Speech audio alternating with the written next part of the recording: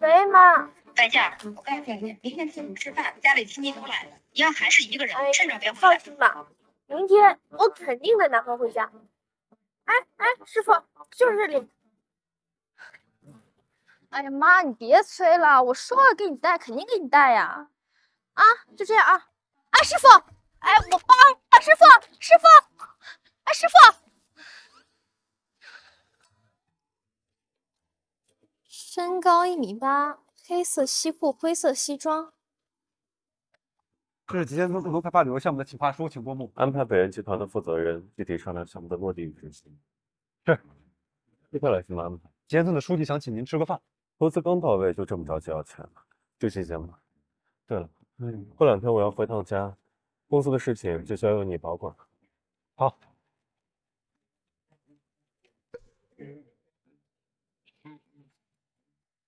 竟然敢迟到，你完蛋了！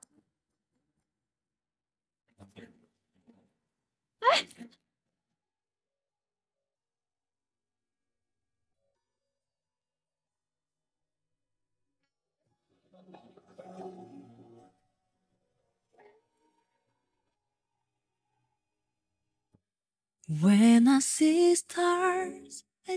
母父，我救了你，不应该先说声谢谢吗？啊，谢谢。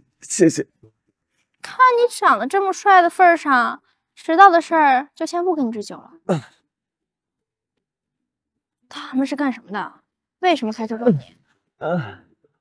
他们本来是要钱的，看这个样子，估计是要命。这么严重？看我的小场面。能行。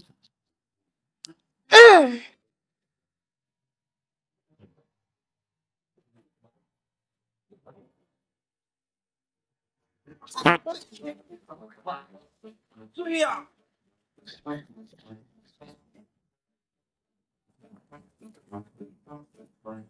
你到底欠人家多少钱？人家这么追你5个亿。那你这辈子也还不完了。看在你这么可怜的份上，我再多给你加100。明天跟我回村里3天，主要工作就是应付我爸妈，一共1000块钱。我先转你300定金。什么？这不是你公司名片吗？你还愣着干什么？手机。给。明天早上8点去博悦公寓楼下等我。你要是再敢迟到，我就扣你工资，听到没有？听到了。5个亿，那得做多少天了？什么？你租了个男友陪你回家？你干嘛这么激动？天天被催，又不得不回家，我只能出此下策。这个。但是你爸妈现你谈恋爱后1年之内必须结婚，这你怎么办？哎呀，先过这关再说。呵呵。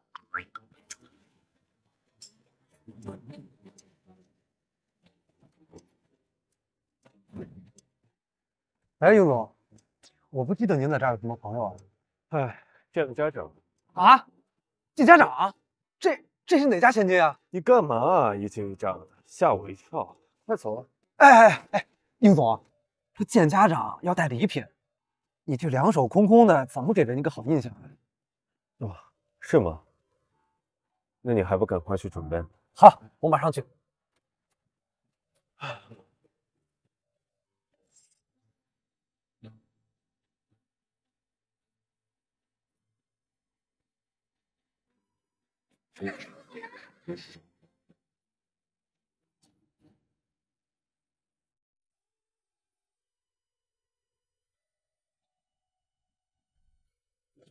放开那男孩！你等一下，你又偷老娘的凳子！你本下。应总，都准备好了。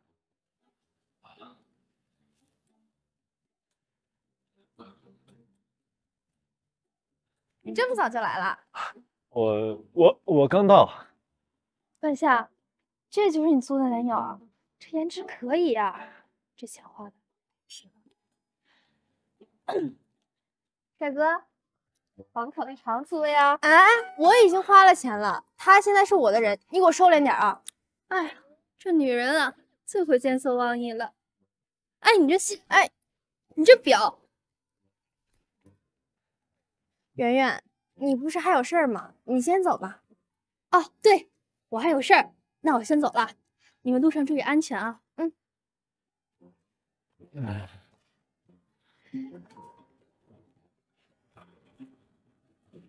喂，妈，我们快到了。哎，等一下，等一下，我开车来的。妈，我先挂了，一会儿再说。你的车？啊，没想到啊，没想到。不是，你们怎么还能捆绑销售呢？租他1天的钱，够租你5天了吧？我说怎么这么实惠呢？套路都是套路，套路都是套路。车免费。还愣着干什么？快上车啊！出发吧。啊，这也是免费。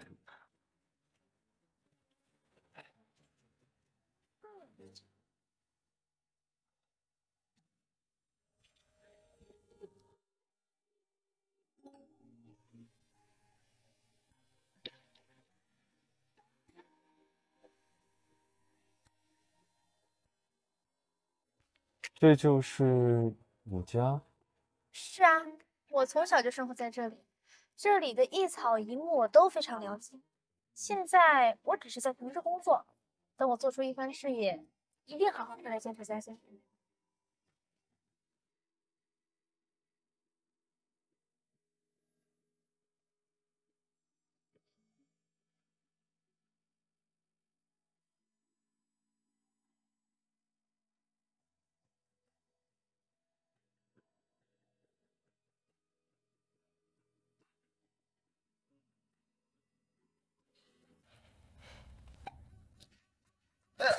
疼！我告诉你，我可是你老板，不要对老板产生什么想法，听见没有？听到。夏夏，你可回来了，我可想死你了。爸妈，我也想死你们了。对，这是我男朋友，他叫殷启明。叔阿姨，你们好，这是我的一点心意。爸妈，你们怎么了？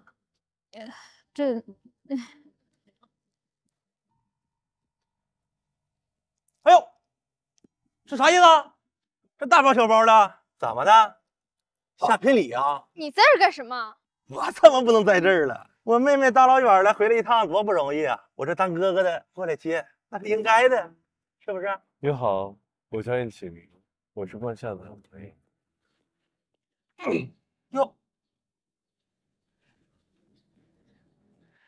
哎呀，这车租了不便宜吧？还有你这身衣服也不便宜吧？这么多东西，加起是不是得好几个月工资？到底想干什么？我告诉你啊，我们村我妹妹是唯一一个大学生，对我们家那是要有作用的，知道吗？那可不是你个穷小子能娶得到的。那你觉得什么样的条件可以娶冠夏呢？最起码呀，也得像我们村里首富吕小峰那样的。你托我带的 PS5，我带回来了。真的？在哪儿呢？想要的话就跟我过来。哎呀，哎，多少钱呢？啊，这点出息。爸妈，你们是不是也是这个意思啊？夏夏，其实李晓峰，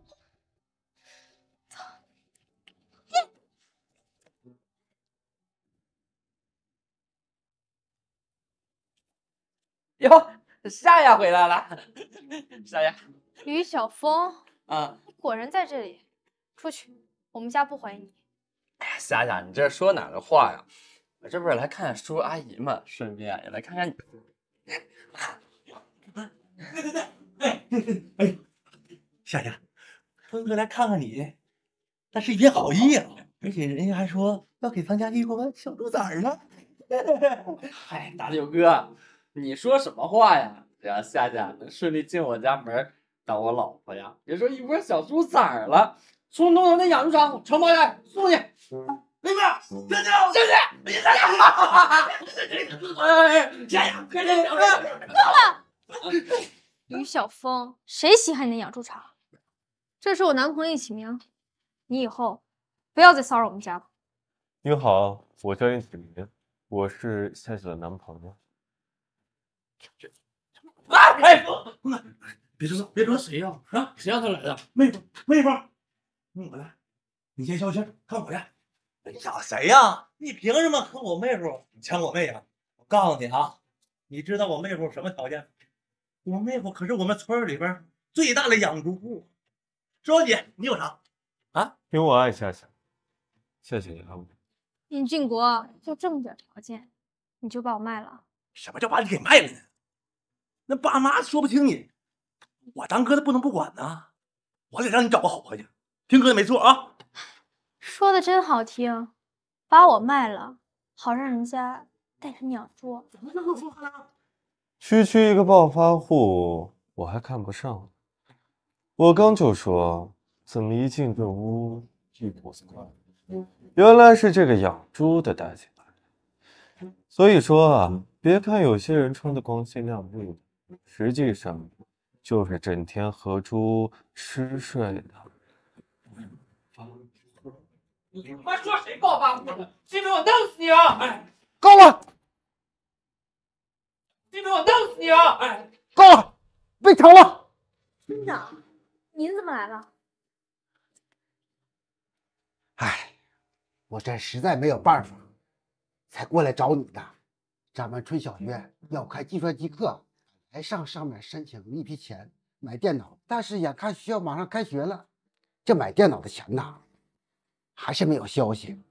那您找我？夏夏，你是咱村第一个大学生，又在省城工作，你看看能不能帮忙打听打听？村长，你是不是老糊涂了？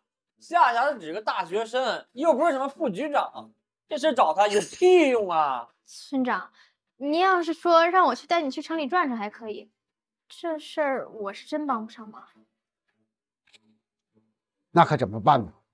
这孩子人有电脑，我可怎么对得起孩子们呢？咱们需要多少台电脑？15台。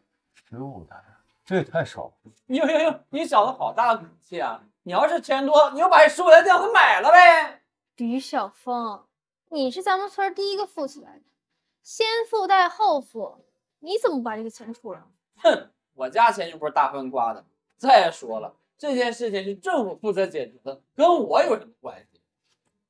小峰，这样，你先把钱垫上，等上面的钱批下来，我再还给你。要我出这钱啊，不是不可能，只要你答应我一条件，这钱我出了。你说，但凡我能做到的，我保证做到。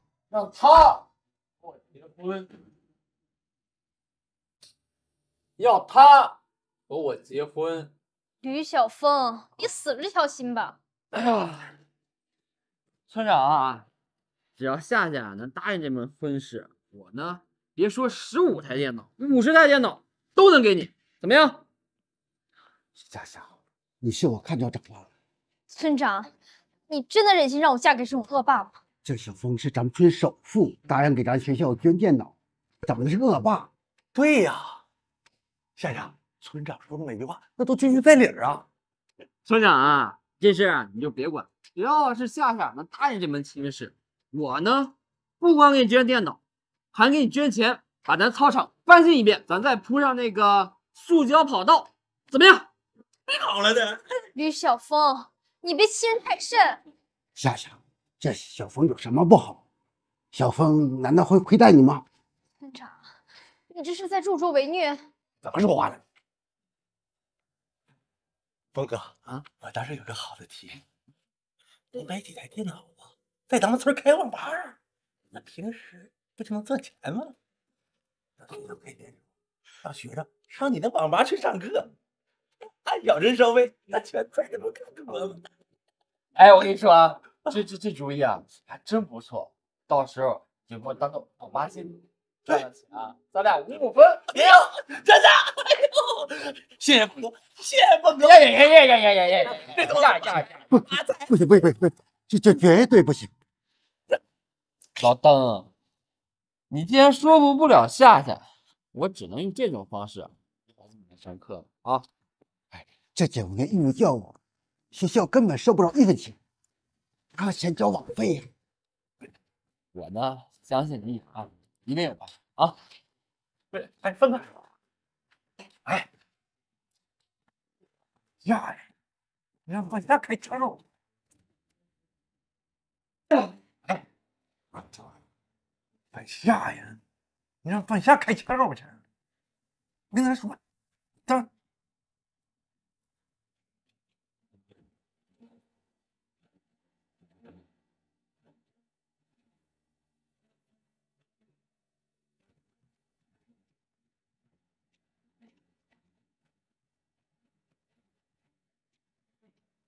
村长，夏夏，咱们村落后了这么多年，就是因为教育跟不上。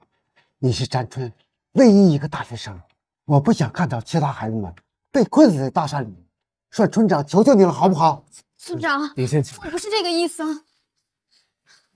夏夏，我记得你有一位姓叶的老总，他不一直想为农村做建设吗？不如你联系联系他。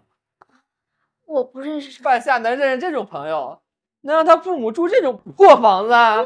半夏正是想靠自己的努力为乡村做建设，才一直没有去请那位叶总做帮助。夏夏，这是真的吗？老邓，你是不是傻呀？这都听不出来？这要是真的，猪吃什么，他吃什么？我吃什么？哎呀，谁吃那玩意儿？我吃这玩意儿。哎呀，峰哥，半夏，哪有那么多有钱人能看得上你呀？人家说了啊，峰哥能看上你，那都是咱们起来的福分，知道吧？哎，你就应了吧啊！碰巧我这里正好有那位叶总的电话，不如你跟他说。我真的不认识什么叶。喂，是你半夏吗？喂，你是哪位？我是上次和你认识的叶传磊。上次听你说支援乡村建设的项目，我非常感兴趣。听说村子最近要开计算机课，需不需要我带一批电脑过去？需要。好的，那我立刻动身。不用那么。希望您能10秒之内就给我消息，叶总。应该的。半夏，是不是糊弄鬼呢？你以为打电话就有人能给你送电脑啊？这是我今天的。慢点！10秒钟。哎，不用10秒，我给你100秒。3、2、1。村长，出什么事了？村委会刚刚接到电话，一个叫叶总的，一会儿给咱们村里会送点东西。什么时候到10分钟以后就到。是，峰哥，别着急啊。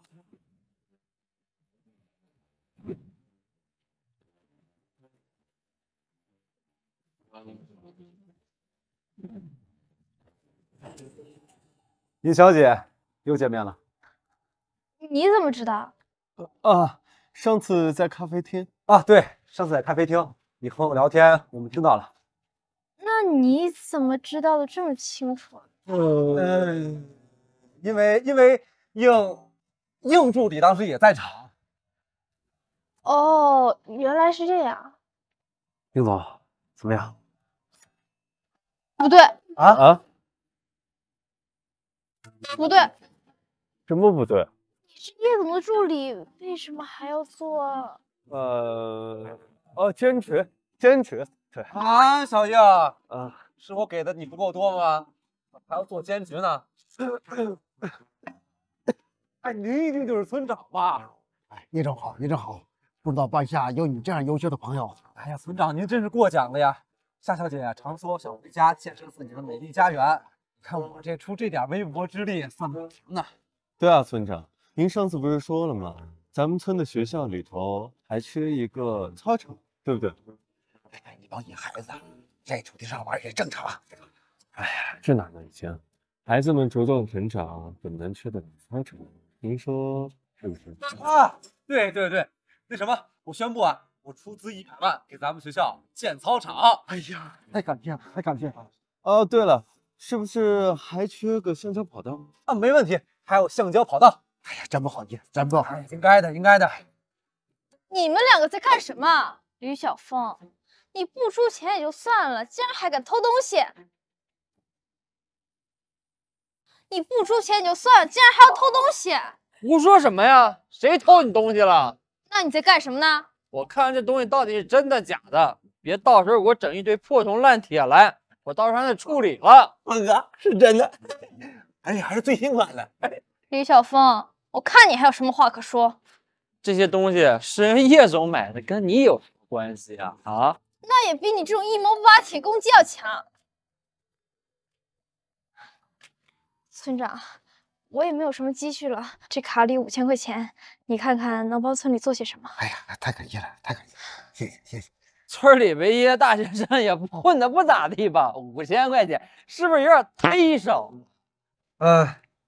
今天出门匆忙，我这里也有5000块钱。哎呀，谢谢谢谢，太感谢了，是。吕小凤，大家都出了，你身为村里的首富，你能出多少？你们出多少是你们的事儿，我出多少关你们什么事儿啊？哼，是和我没有关系。哎，不过前面谁在屋里说猪吃什么，他就吃什么。我说过吗？哦呦，我可没有说，你说的，是你自己承认。你刚才是狠，你说了。那个叶总，我是村里的首富，也有什么好项目呢？我们可以多合作一下，我带带吧。哎，我可不敢说带，毕竟是要吃猪食的，这个让我整见识了。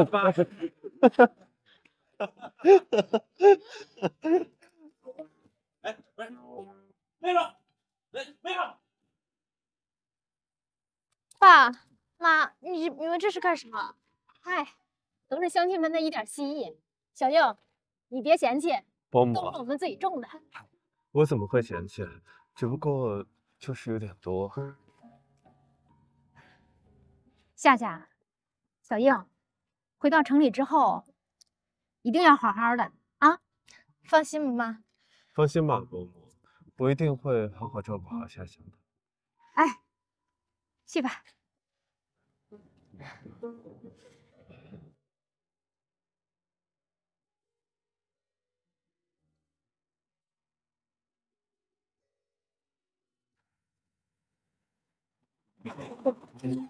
要不是多亏了你，我真没见过绿小凤那么狼狈。我真想看看她吃猪食的样子。我觉得吃猪食一定可以帮她减肥。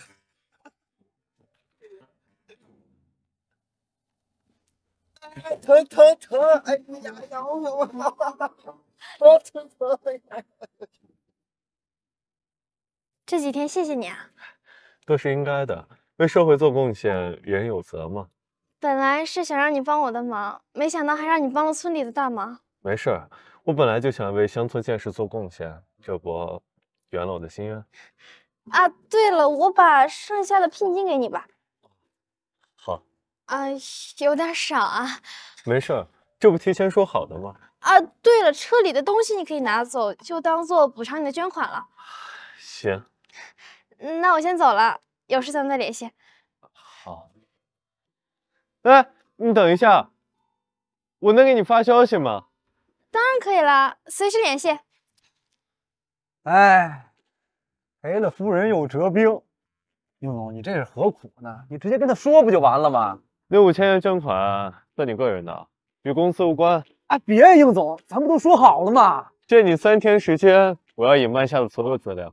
这个没问题，但是那5000块钱，后备箱那些东西算你的捐款了。哎，不是，应总，咱不能过河拆桥啊，应总，你说你这不是这个，哎呦，我这。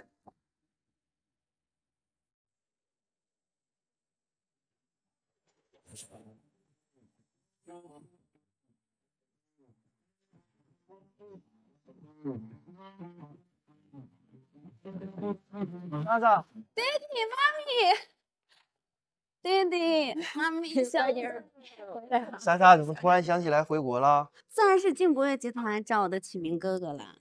他最近怎么样了？你知道吗？你的明哥哥现在可不一般了，刚接手公司没几年，就把博越做成了一个数一数二的大集团了。真的吗？莎莎，你这次回来可一定要把握住机会呀！妈咪，你放心了，我从小就和启明哥一起长大，我对他的感情他是知道的。那就好，我已经和博越集团说好了，虽然你有国外留学的经历，但是还是要先历练一下。你先去博越集团下属北原公司担任总监。为什么？那这样我就不能时刻陪伴启明哥身边了。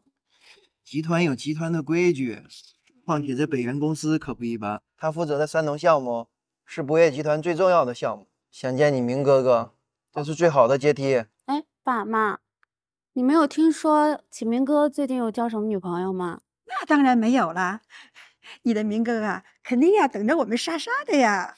那是当然，他不等我等谁呀？ 나 내 맘 물을 수 없죠. 자꾸 그대에게 가는 말 언제부터인지 나도 모르게 온종일 그대 생각뿐이죠. 又在想哪个招聘男友呢？哎呀，要我说，你要是喜欢人家，就主动去联系人家。这爱情啊，是靠争取来的。哎呀，不是你想那么简单。想人家就联系人家，吓我一跳。我看你是想去咱们公司拓展一下非洲业务。哎，应总，我这可是为了你好啊！你怎么能让一个女孩主动呢？就哎呀，我这打我干嘛呀？我让你打电话呢，赶快打电话吧。真是。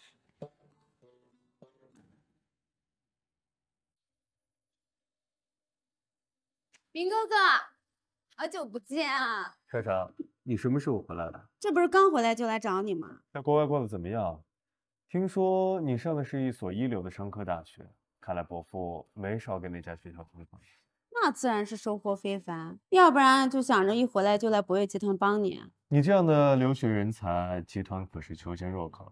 这次给你安排的职位，可是关系到整个公司的未来发展，你一定要加油。明哥哥，咱不要一见面就聊工作好不好？你记不记得小时候我们一起玩过家家？你可是说过要娶我的。那些都是小时候的事情，那么当真干嘛？怎么能不当真啊？我可是一直记着呢。好了，咱们有闲时间再唠这些家常。这次给你安排的北原公司可是咱们集团公司的下属单位，你一定要加油。你放心，明哥哥，我一定不会辜负你的。不是我，是整个公司。应总，有件事情需要你处置一下。博少，我这边还有些事情，咱们有时间再聊。明哥哥，你我之间还有什么事需要瞒着我吗？这毕竟是涉及到公司机密的事情，不相干的人还是回避一下比较好。走，怎么？去你办公室吧。好。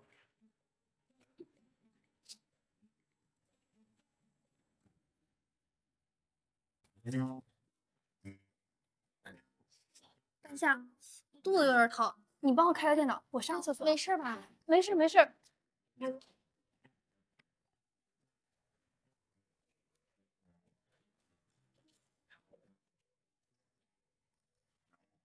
夏，向云好，你怎么在这儿？我今天第一天上班。啊，那以后咱们就是同事了，太好了。对了，我先去打一份资料。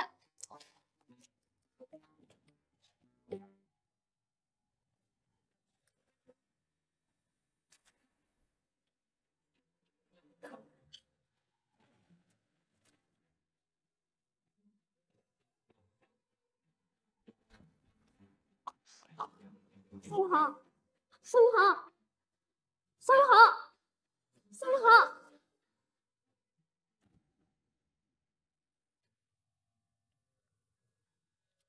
你醒了，你被撞倒，有一些轻微脑震荡，现在需要好好休息。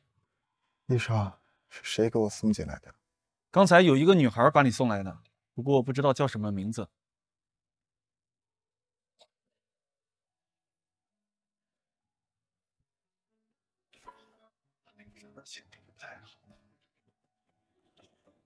哎，你怎么起来了？躺下，躺下，你现在需要休息。来，躺下，躺下。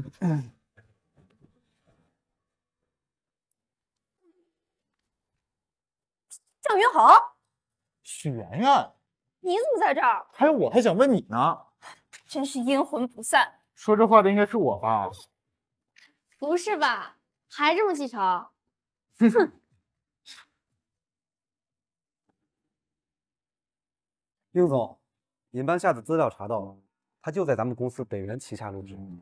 北园公司是咱们集团的重点，咱们是不是有必要重点关注一下？那是一定的。那我让下面的人好好关注一下。从下面人关注哪些？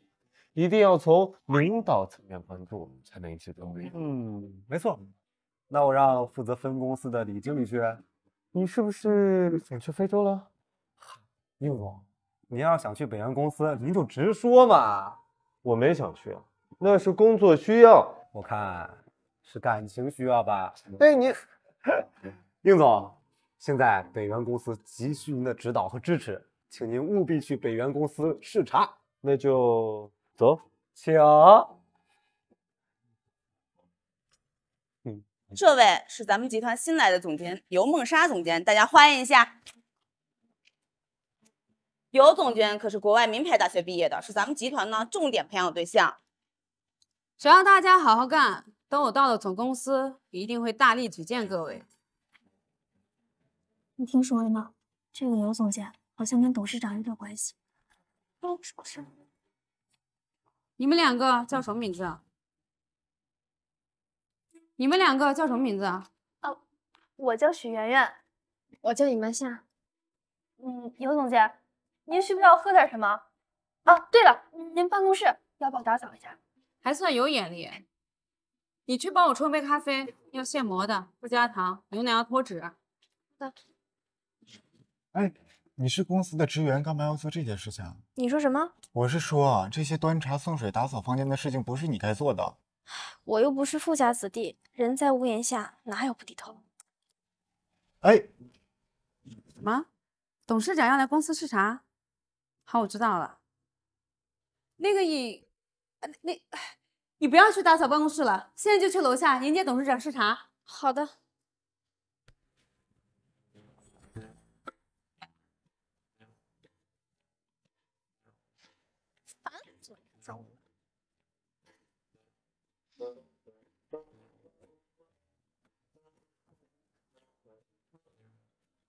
运启明，你怎么也来了？没事啊。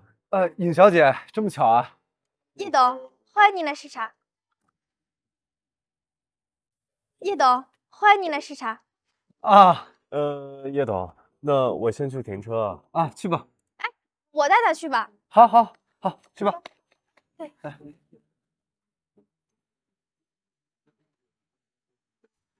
停在这可以吗？可以的，这刚好在我公司楼下，可以停车。我没想到叶总竟然是博越集团董事长。我也没想到你竟然在这个公司上班。那你要不要上去看看？我就算了。我也不去了。为什么？叶总亲自来视察，现在上面一定是暗流涌动，我才不想凑那个热闹呢。怎么是你啊？明哥哥呢？这么点事情也用得着董事长亲自出面啊？尤总监，带路吧。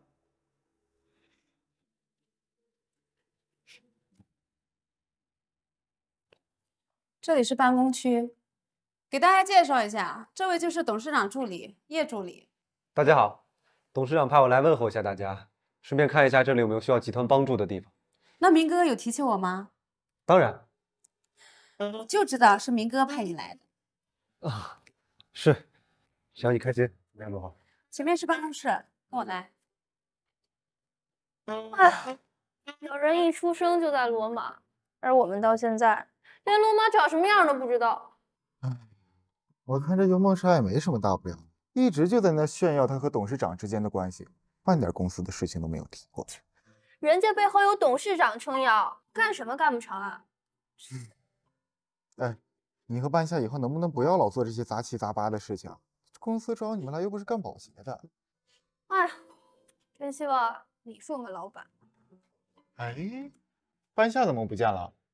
哎，那不是半夏男朋友？什么男朋友？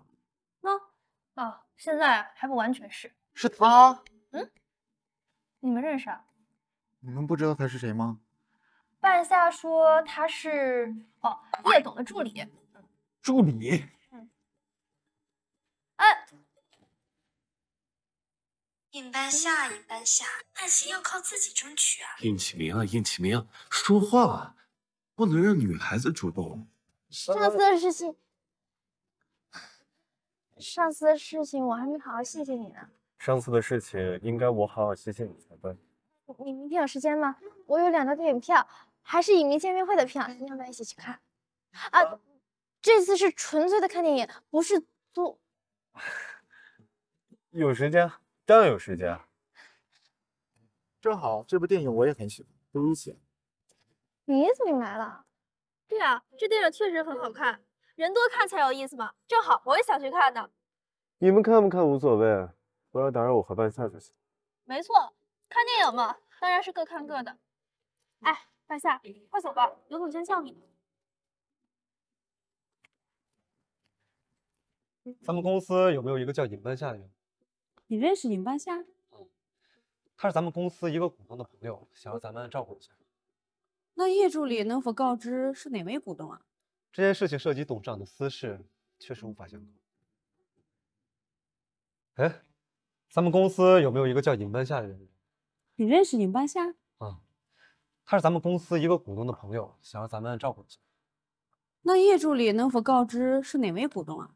这件事情涉及董事长的私事，确实无法相告。我是应启明青梅竹马的人，他有什么事是我不能知道的？这是董事长的私事，没有经过他的同意，自然无法相告。叶助理，我看你是不想干了吧？竟然说我是不相干的人！我只是说这是董事长的私事。我一定要到明哥哥面前告状，让他开除你。随便你。哎，尹小姐，这么巧。叶总你好。别叫我叶总了，叫我小叶就行。啊，这是我名片，有什么事儿随时告诉我。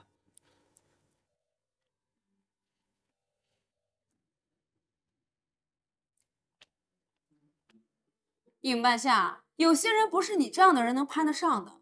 收起你那些歪心思，好好想清楚你自己的身份。我并没有什么心思，我只是想在这里做好我的工作。那你最好给我老老实实的，别再让我看到你那些不轨行为，否则就等着被开除吧。总监真是好大的口气啊！不问青红皂白就可以随便开除人。尹半夏，你到底有多少个男人？集团一个，公司一个，可真是好手段呀！尤总监，你不要血口喷人，我和向云腾只是普通的同学同事关系。你跟向云腾什么关系我不管，但是有的人是你这辈子都不能妄想的。做任何事情之前，你最好是想清楚自己的身份。刘总监，咱们公司向来都是一视同仁，绝无高低贵贱。你身为总监，说话要注意分寸，不能有损公司形象。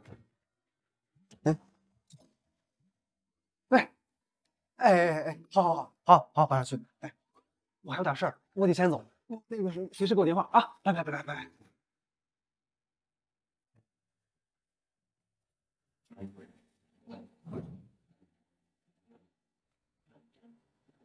这龙翔集团的公司是没有人了吗？你跑过来当一个普通员工？应总不也是一样？这博越集团是没有人了吗？需要应总亲自当司机。我这是体验生活，彼此喽。不管你怎么样，我告诉你，不要打尹半夏的主意。我想打谁的主意，还轮不到你管。尹半夏是我的女友，我都已经见过她父母。见父母又不是登记结婚，分手又用不着去民政局啊。我发现你脸皮很深厚。追女孩又不是比谁脸皮薄，这应总都当上司机了，传出去，哎，谁动没动？行，那咱们就公平竞争，谁输了，谁就放手，不许谈。这话应该说给你自己听吧。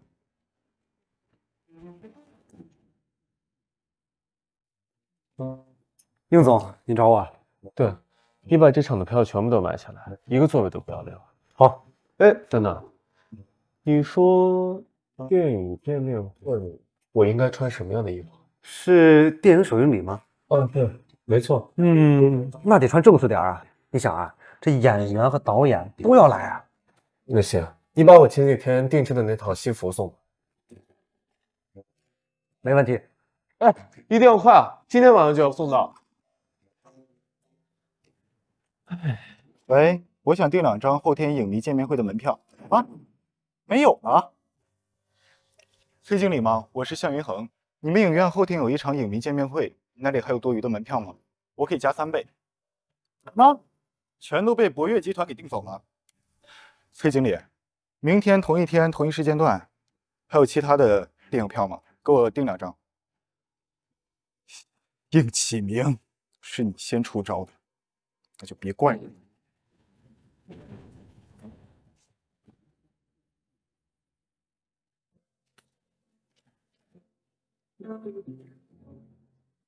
发什么呆呢？唉，只怪美人如此多娇，引无数英雄尽折腰。胡叨叨什么呢？倾国倾城佳人貌，谁知红颜乃祸水。说人话，哎，这应启明跟向云恒，你更喜欢谁？开玩笑嘛，当真啊？或者2个都熟。你干嘛正不正经啊？认真玩。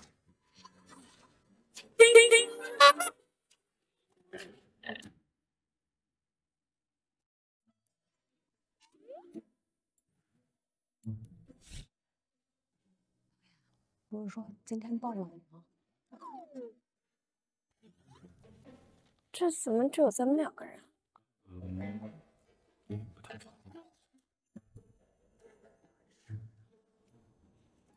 非常欢迎大家来观看电影。我首先介绍一下这次我们的主要的演职人员。我是这部剧的主演刘天华。就他，下面我真的太喜欢他了。有哪位场下的观众想和我们的主演拥抱合影？我。好，就请这位美女上台。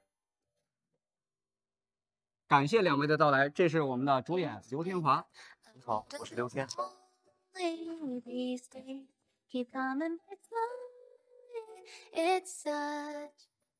不可能，这可是热门电影。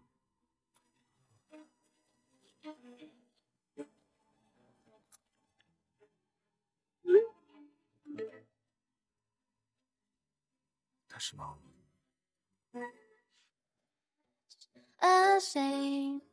？Not having a friend to call my name.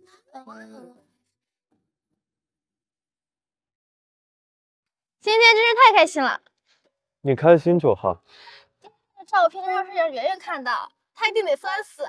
你要是喜欢的话，明天我们可以和刘天华一起吃个晚饭。什么玩笑？你以为你是谁呀？隐藏大佬啊！短剧看多了吧你？那我要是真的呢？如果是真的，那咱俩还是敬而远之吧。为什么？我不想做感情的弱势方，强势方是永远不会尊重弱势方的。这是你的偏见。在强势方看来，弱势方再怎么努力，也比不上你们强势方一句话的事。就像这盏路灯，它已经发出了它最亮的光，可是永远入不了太阳的眼。可是路灯本来就比不了它。所以说，路灯是永远不可能和太阳在一起的。啊，算了，反正你又不是太阳。夏夏，我能做你的路灯吗？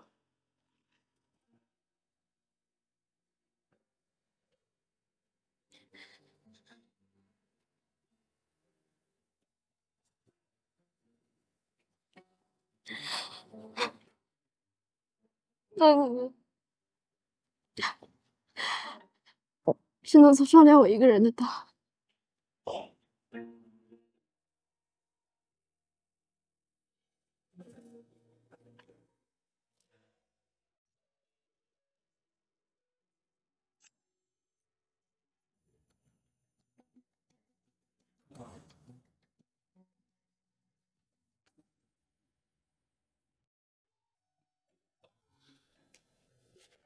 你带我来这里做什么？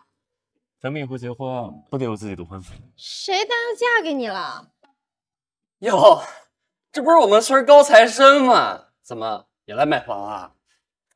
不过你这小助理也买不起这儿的房子吧？这就是你之前说的那个尹半夏。不过我看他们两个这个样子，怕是这辈子都买不起吧？谁说不是呢？不过半夏呀，不是我说你啊，你说你当时跟了我，这房子呀，选哪个不可以？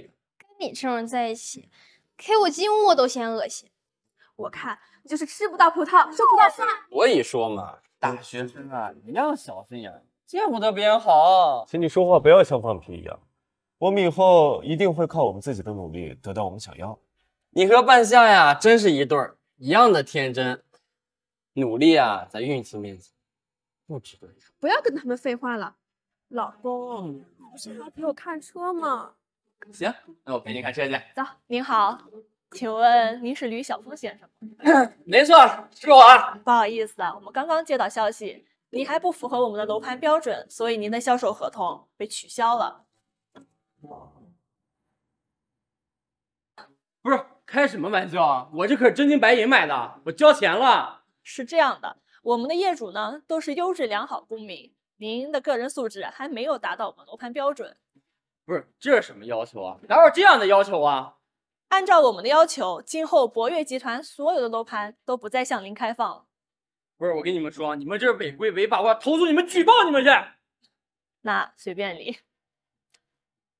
吕晓峰，房子的事情要是解决不了，我们两个的婚事就这不算了。拜拜。金钱买不到真爱。也是，如果等着，儿媳妇儿。也真奇怪，怎么说不卖就不卖了？这有什么奇怪的？这博悦集团怎么会有这样的客户？那，谢谢啊。不客气。唉，明明是我先遇到半夏的。爱情需要分先来后到吗？半夏现在跟应启明不是挺幸福的吗？你要是真为他好了，就该祝福他。可是爱本来就是自私的呀。那如果有一天你真的把他俩拆散了，然后半夏跟你在一起，你觉得他会幸福吗？为什么不幸福？自以为是家伙。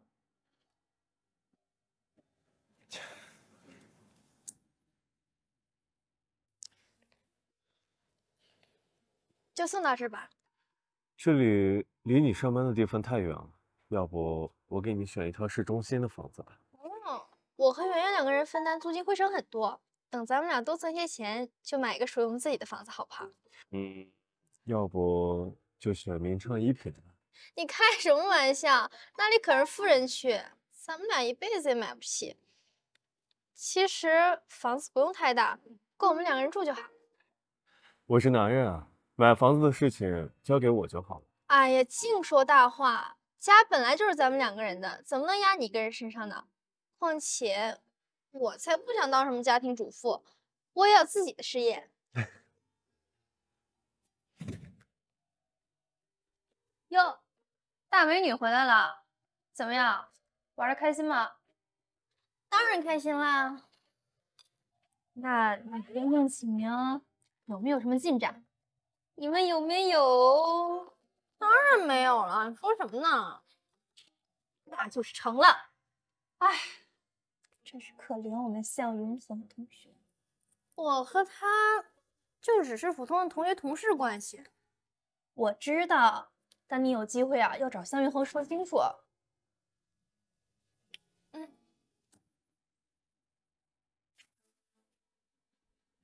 尹半夏，以后鼎川公司集团的项目由你来负责。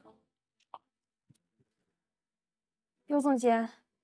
这个项目一直是钱总监负责的，我从来没有直接跟进过。现在我交给你了，你有什么意见吗？好，那我要这个项目的全部资料。项目资料全在这儿，你明天之前就要做好整个项目策划，明天就去鼎川公司对接。明天？可是我对项目都不了解，整个完全流程我也不知道。公司招你不是养着你，等你熟悉完项目，早就错过这个机会了，还留着你干什么？好，我干。好，那我告诉你，这个项目关系着博越集团未来的战略方向，你要是搞砸了，就给我卷铺盖走人。等下，别担心，我会陪你一起完成这个项目的。我也会的。我说了，这个项目是谁负责，就是谁负责。刘总监，你这样可不地道啊！尹半夏，你还真是个狐狸精啊！我宣布，公司里面不许谈恋爱，谁要是敢谈恋爱的，就直接开除。刘总监，放心吧，我会按时完成的。很好，那我就期待你的好消息。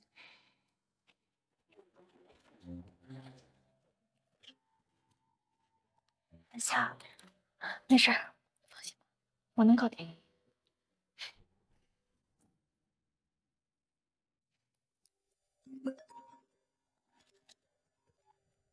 喂，别提了，加班了。没事儿，也不是第一次加班了，我先工作了。拼命工作也要按时吃饭的。谢谢啊。哎，你这个方案怎么样了？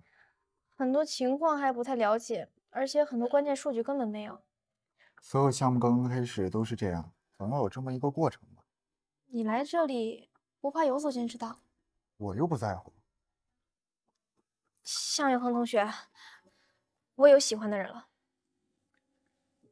那个应启明，你也认识他？应该说我比你更了解他。我如果要输给应启明，我也认了。可我发现我要输给一个助理司机。什么意思啊？半夏，你不用知道，在你没有嫁人之前呢，我是不会放弃的。我自认为不比他差。元恒，这不是谁比谁差的问题。那是什么问题？不说了，我要先回家了。哎，我送你吧。不用了，路上有地铁。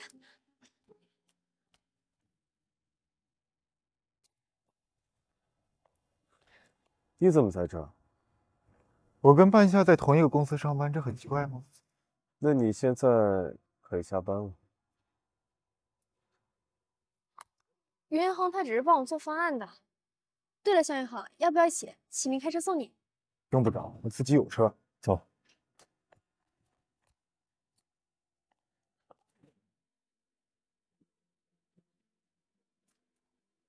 什么乱七八糟的方案你也能拿得出手？北洋公司怎么派你一个普通的职员来对接这么重要的项目？你们总监呢？对不起，您要是有什么不满尽管提，我们会尽快改正的。我们公司这个项目不是普通的项目，是关乎着乡村振兴的重要的项目。你看你们做的这什么方案？拿着现有城市的一些方案在这生搬硬套，你们懂不懂什么是乡村的经济生态和服务对象？我知道我们还有很多不足，但是请您再给我们一次机会吧。北元公司好歹也是博越旗下的下属公司，你们怎么能够干出这样的事儿？这样，王总，等我再收集好项目资料，尽快整理给你。算了，看在博越集团的面子上，再给你们一次机会，3年后再拿不出一个好的方案，就终止合作。行了，我走了。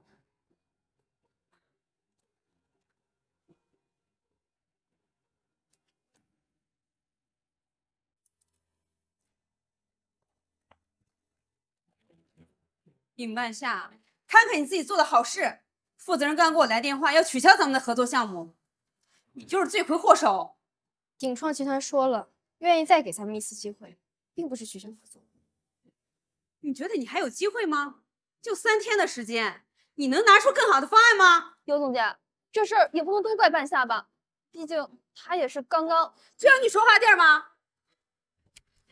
就算你是总监，也不能是非不分吧？看你真是挟私报复。向云恒，我看你也是不想干了吧？尹半夏，你好有这妖精手段，让这么多人为你说话，还不如好好用在工作上。尤总监，如果我没做好工作，你可以随便骂我，但是你不能恶意污蔑我。我污蔑你？你让在场的人都看看，我污蔑你了吗？就是污蔑他了，我看到了。你当然可以这么说，你跟他的关系谁看不出来呀？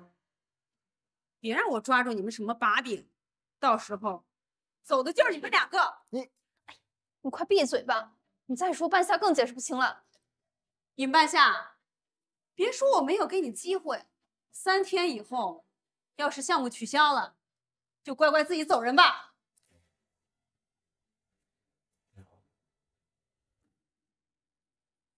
应总，刚刚得到消息，北元集团项目不顺利，可能要取消合作，尹小姐有可能会被开除啊。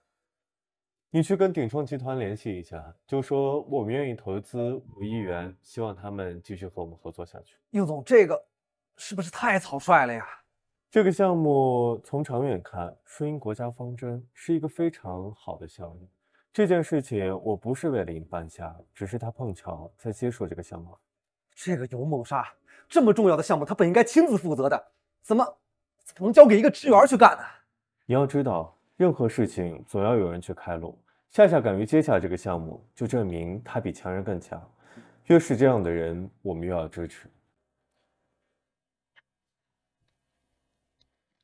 向总，这是我们公司文件。向总，这是我们公司内部信息，按道理是不能外传的，您可要注意保密。好，我知道了，辛苦你了。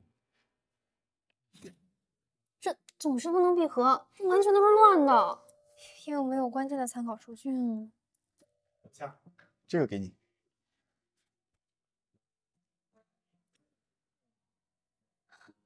你在哪里找来的？太及时了！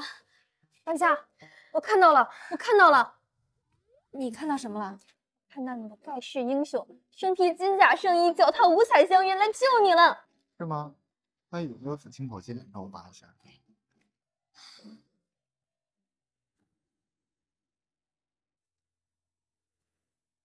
尹半夏，这个方案是你一个人做的吗？我看这里边的数据都是各个公司的内部信息，你是从哪里搞来的？这都是我查资料查出来的。你当我是傻子吗？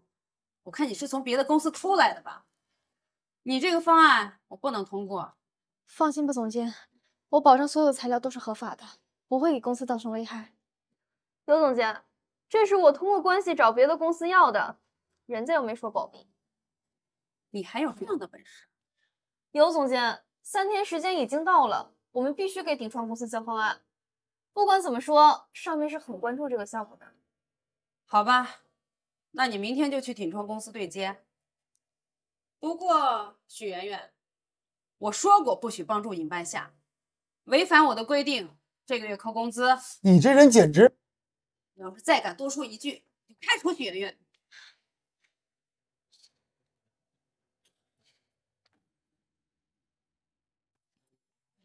请进。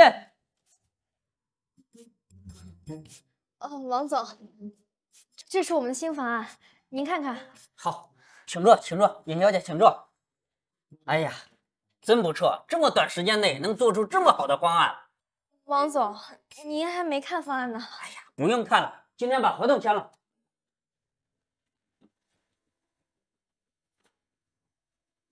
签吧，这我都已经全部都已经想好了。签。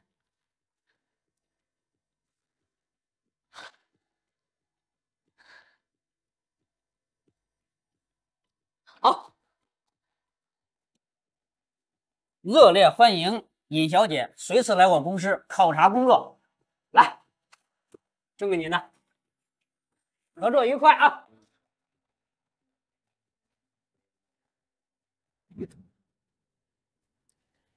你们怎么来了？当然是恭喜我们尹半夏女士签约成功。你们怎么知道的？这不是相信你吗？怎样，还顺利吗？非常顺利，还得多谢你的帮忙。什么？合同是他帮你做的？对呀，多亏了云恒的资料，要不然我根本不可能把方案做成。你怎么了？没事儿。对了，齐明，鼎盛集团的王总看都没有看就迫不及待签合同了。什么？看都没有看就直接签约了？是啊，你看合同。那是当然，有我们云恒兄弟的资料，当然不用看了。那我还要回公司，你们先聊。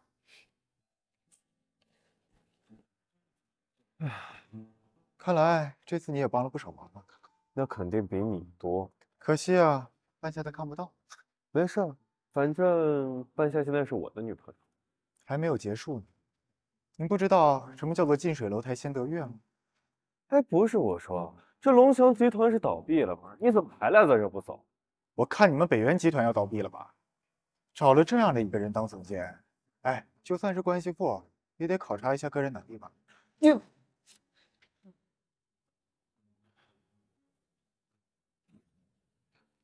尹半夏，我真是小看你了。你到底是用了什么样的狐媚伎俩？尤总监，请注意你的言辞，是我的项目得到了认可。就凭你几张纸啊？你当我是小孩子啊？尤总监，半夏这些日子几乎天天都在熬夜，我们大家可都是看在眼里的。熬夜？在哪里熬夜？别是到别人家的床上去熬的夜吧？这博越集团怎么让你当总监？夏云航，我看你是不想干了。尹半夏到底给你下了什么药？还是说你也是他的座上人？尤总监，你这是污蔑！尹半夏，别以为我不知道你是怎么拿下的这个项目。你这种人，这种身份，别痴心妄想进博越集团的门。我没有痴心妄想，我只是想脚踏实地的做好我自己的事。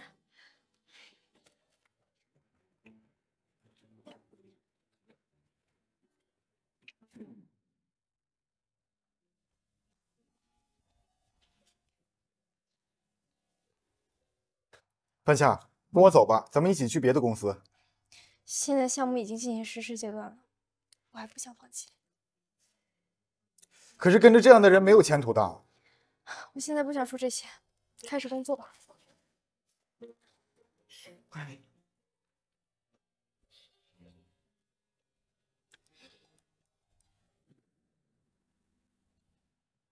王副，这是项目的运行数据，很不理想。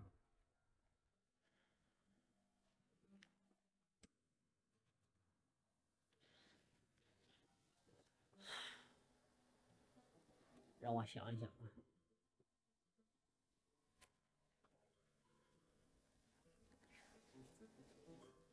喂，哎，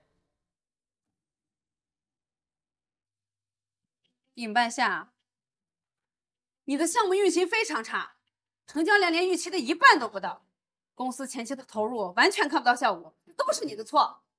这项目的成功本来就是由多种原因决定，不能出了事儿全赖半夏一个人吧？因为这个项目，公司损失了好几千万，他不承担，难道你来承担吗？我承担就我承担。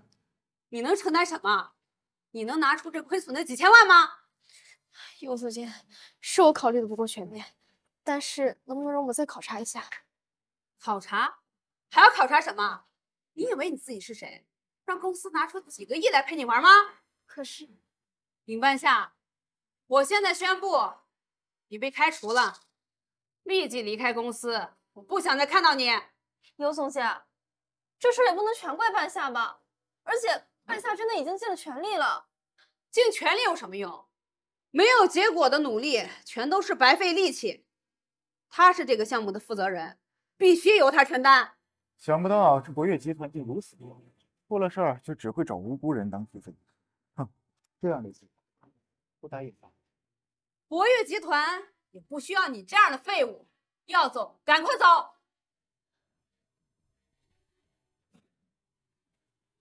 应总，尹半夏已经被开除了。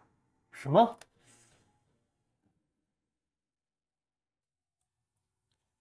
你说我们要不要追加投资？这个还是要慎重一点，因为现在的项目完全不符合市场要求啊。我看过半夏的方案，是完全可以实行的，不过确实有不足的地方。现在的当务之急是说服鼎创不要停掉项目啊。好，你现在去约鼎创集团的负责人，咱们去和他们聊聊。走吧。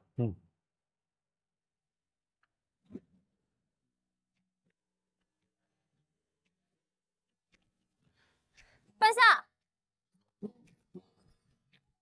半夏，我也跟你走，这破公司我也不想待了。你能不能不要再胡传乱套？是我也不想待了。应启明，你们这公司用的什么管理层？那个油蒙沙愚蠢至极。还有这个项目，哎，就这么一点困难就能把你也给整退却了。看来这博越集团到头了。林哥哥，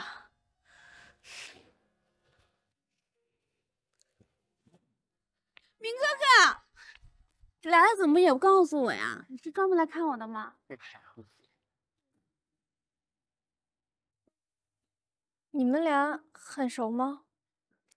尹半夏，你装什么装啊？你不知道吗？你的项目能够签约上马，不就是靠了我明哥哥的关系啊？他不就是一个助理？什么助理？应启明，他是博越集团公司的董事长。不要再装什么白莲花了。看来应先生的马甲藏不住了呀。我也知道他的身份。半夏，你知不知道，他可是龙翔集团的少东家？什么？多谢应总提醒了。你是龙翔集团董事长的儿子？龙翔集团赵东家到北原公司打工？我知道了，你是为尹半夏对不对？明哥，你看看尹半夏，她到处勾引男人，这就是个贱女人。哎，你不要恶意揣测了，我和半夏之间什么都没有。半夏，你听我解释，事情不是你想象的那个样子。这样，我们找个地方，我和你说。好，我看你怎么解释。明哥哥，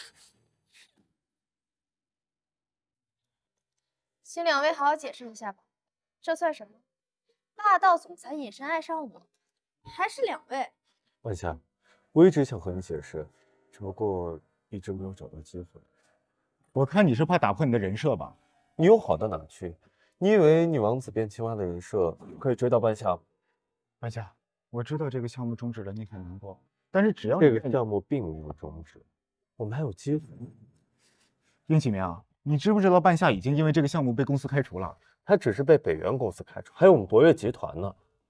半夏，这个项目我们龙翔集团也很看好，你可以来我们集团，我们一起完成这个项目。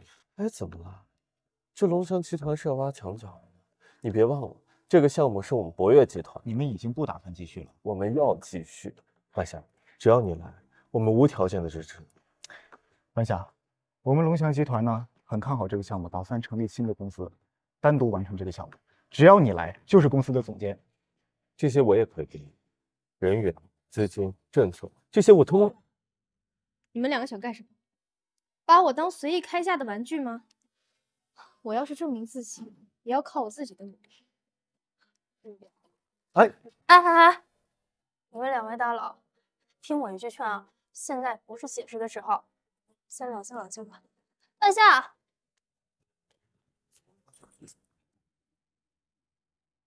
哎呀，半夏，你别生气了，他俩只是关心你。可是我怎么有一种被欺骗的感觉？这不叫欺骗，这是善意的谎言。有区别吗？当然有区别了。欺骗是他们想伤害你，但是在他们两个的所作所为中，我感受到了浓浓的爱意。我感觉我无福消受。半夏，如果一开始你就知道应启明的身份，你还会和他在一起吗？我不知道。我知道，半夏，我最了解你了。你呢，自尊心很强，从小就想靠自己的努力成就一番事业，而且你也不愿意成为那种附庸在男人身边的女人。如果我和应启明在一起，他们肯定会觉得我是为了钱。可是你知道的，我并不是那样的人。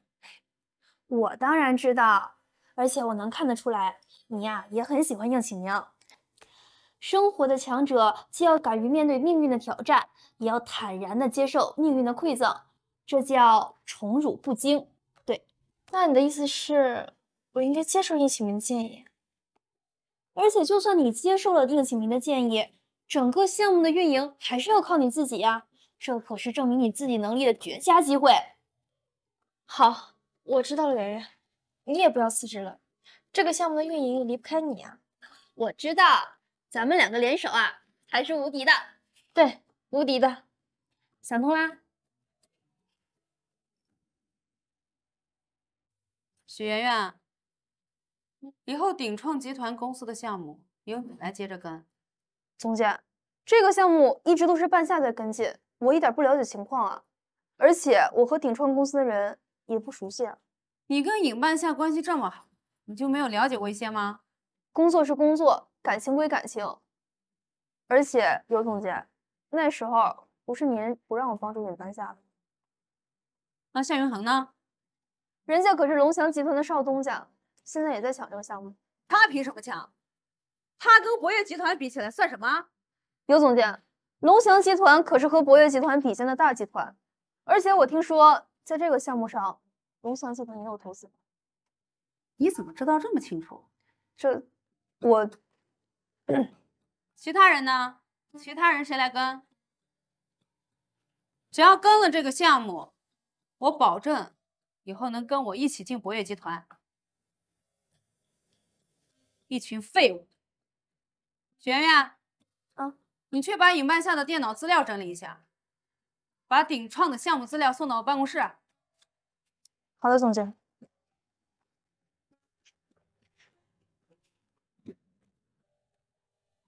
真是烦死了！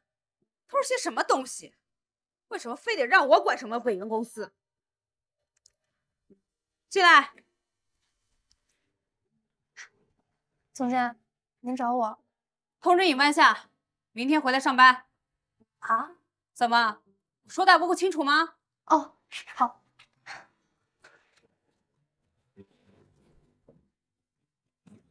喂，半夏，你要回来上班了？真的，我骗你干什么？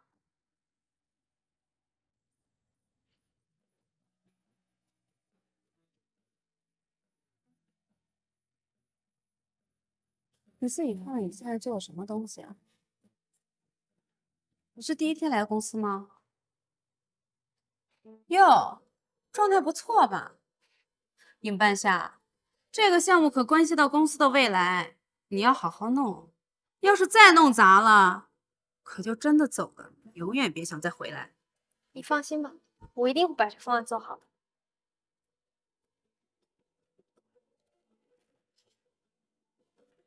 鼎创公司的项目将成为我们公司最重要的项目，你们把所有的工作都停掉，都集中到这个项目来。这次要是再搞砸，把你们全都开除。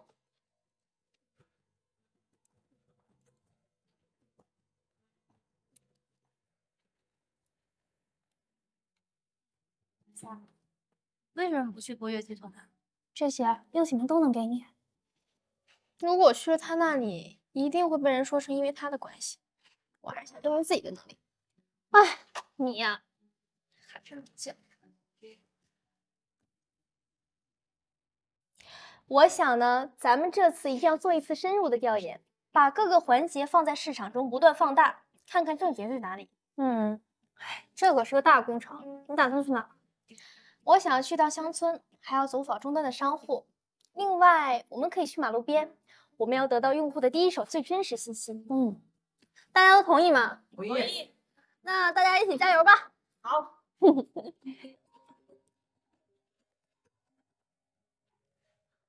喂，大哥，你怎么不直接给半夏打电话？他很好，干劲十足。哎，别，以我对他的了解，你可千万别插手。好，撂了吧。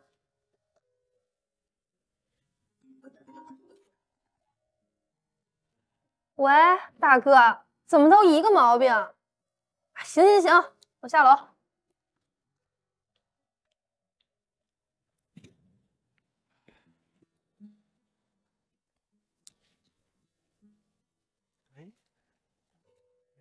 这么晚了，给你们送点夜宵。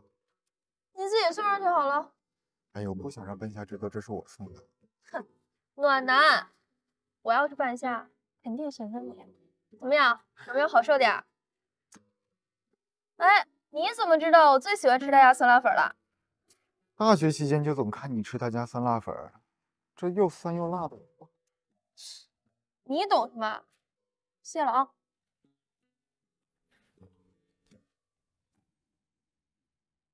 半夏，咱们今天做什么？今天呢，咱们要挨家挨户做调研，重点问问他们的进货渠道，对咱们项目有什么了解，对咱们产品有什么建议。我这里有份表格，大家去填就好。然后我还准备了一些小礼物，做一份调研就送一份小礼物。我能做些什么？哎，向云好，你怎么来了？这个项目本来就有我的投资。哎，我事先说好，今天我来呢是为了这个项目，不是来跟你宣战的。不好意思啊，胜负已分，你已经出局了。向云好。哎，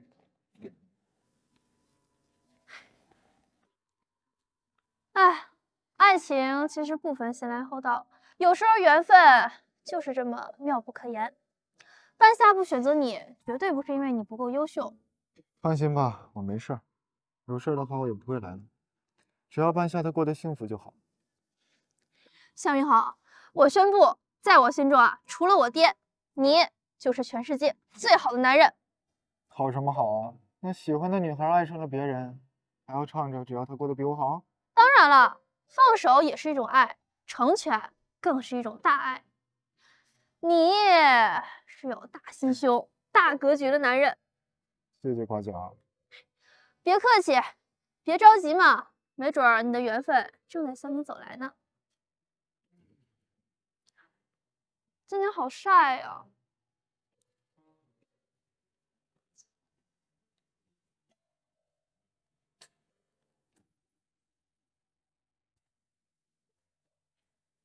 这是你的伞？是啊，怎么了？我记得有一次我在马路上出车祸，看到的就是这把伞。哎，是不是你送的我呀？你那时候不是脑震荡了吗？怎么记这么清楚？哎，半夏，你怎么来了？我一听你在医院，以为你有事就赶来了。你没事吧？我没事儿，不是我。现在反正手续都已经办完了，走吧，我们回家。你不去打声招呼？我可不想跟他说话。那你这算什么？做好事不留名？哼，我这叫以德报怨。哎呀，走了。哎，走吧。真的是你啊？你也不用太放在心上，我当时只是刚好路过。非常放心。你干嘛？以怨报德啊？你们俩怎么样了？我们马上就去。合着你们俩这半天什么事儿都没干，看来这龙翔集团的公子也不过如此。你等着，鼎创集团的内部股权拿出来100份，谁输了转给对方。看你是小狗，跟我走。哎，拉着我干嘛？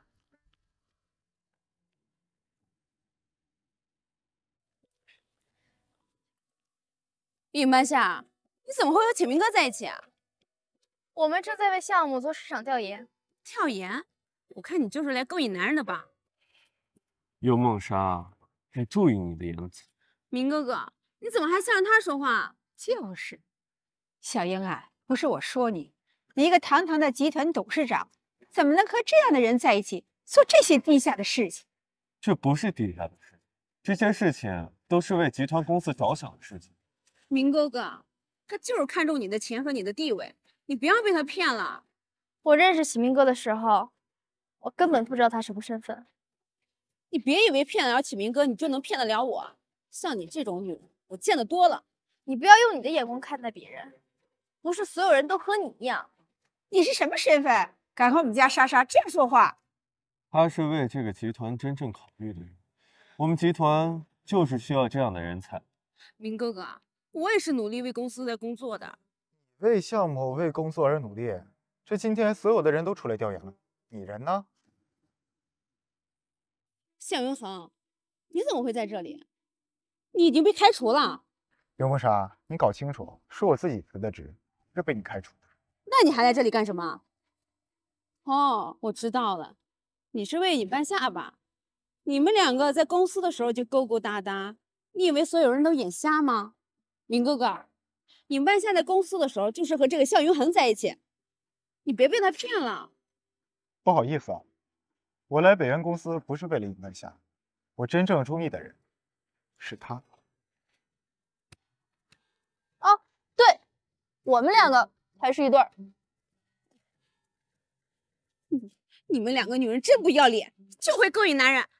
叶启明，你们这个公司招的是什么管理层？哎，用这样的人当管理，还管理这么重要的项目？哼！有梦莎，我告诉你，我们现在这些人都是在做为集团考虑的事情。你如果不帮忙的话也就算了，不要阻碍我的工作。明哥哥，你误会我了。您当初将莎莎送到公司，也是为了让她在这里学习一些什么的，而不是在这里撒泼打滚。是这样。明哥哥，我真的是想帮你的。够了，莎莎，别说了，我们走。妈，走。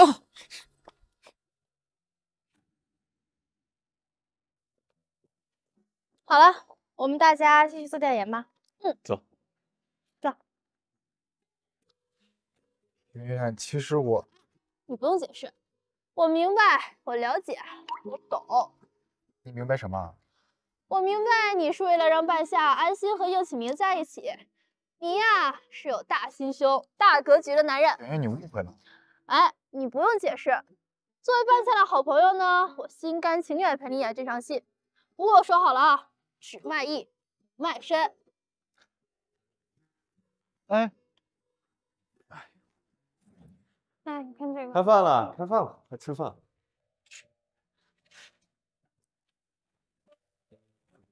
给。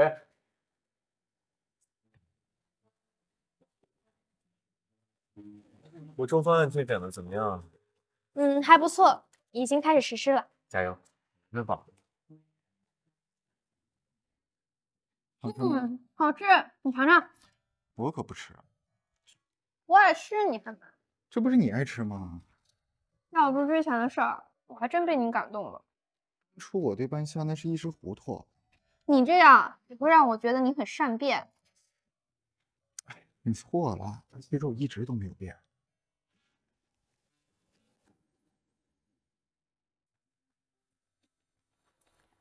这份方案做的确实很接地气，针对性和操作性都非常好。那您是打算继续让项目进行下去吗？这件事情呢，应总专门来找过我，我和公司的高层也都开过会，但是他们还是有些犹豫。这个项目非常有前景，您当初和我说过，这是发展的大方向。我们在调研的过程中，也深切地感受到这个项目的意义。它直接联系两方的百姓，是可以造福更多人的。话虽如此，可是我们毕竟是做企业的，做企业讲究的就是风险和效益，我们不是做公益。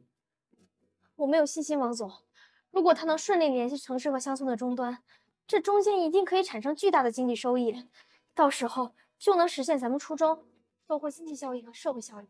你的意思我明白，可是殷小姐，实现双赢的时间是多少？殷小姐，做企业呢，不能只看长远，但也要看眼线。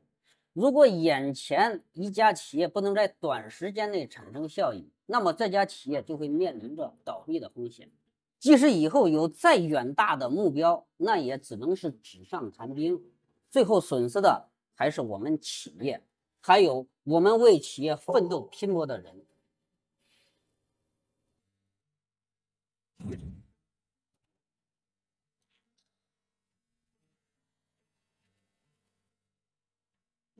尹小姐，尹小姐，请留步。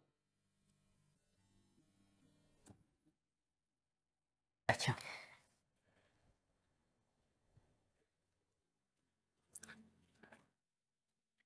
尹小姐，刚才几个投资人开了一个会，决定继续投资咱们这个项目。真的吗？谢谢王总。不过呢，你也不要高兴得太早。虽然说继续投资，但是也不是无限制的投入。公司呢决定只投最后的一笔资金，如果事情还做不起来，那么我们只能终止了。尹小姐，这是你最后的一次机会。好的，谢谢王总，我一定会继续努力的，绝对不会让你失望。不是让我，是让所有的投资人。这里面呢，其中包括你们博业集团的董事长应启明先生，在中间起到了关键性的作用。原来还是他。我怎么感觉易小姐有点失落呢？没有，我还以为是我的项目打动了投资人。这一点呢，易小姐，我要给你提一些意见了。洗耳恭听。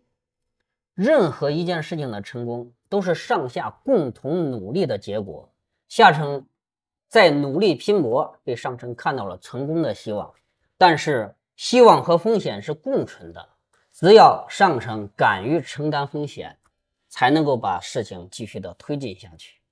永远呢，也不要否定自己努力的意义。当然了，我们也不能忽视上层人拍板决定的核心作用，两者缺一不可。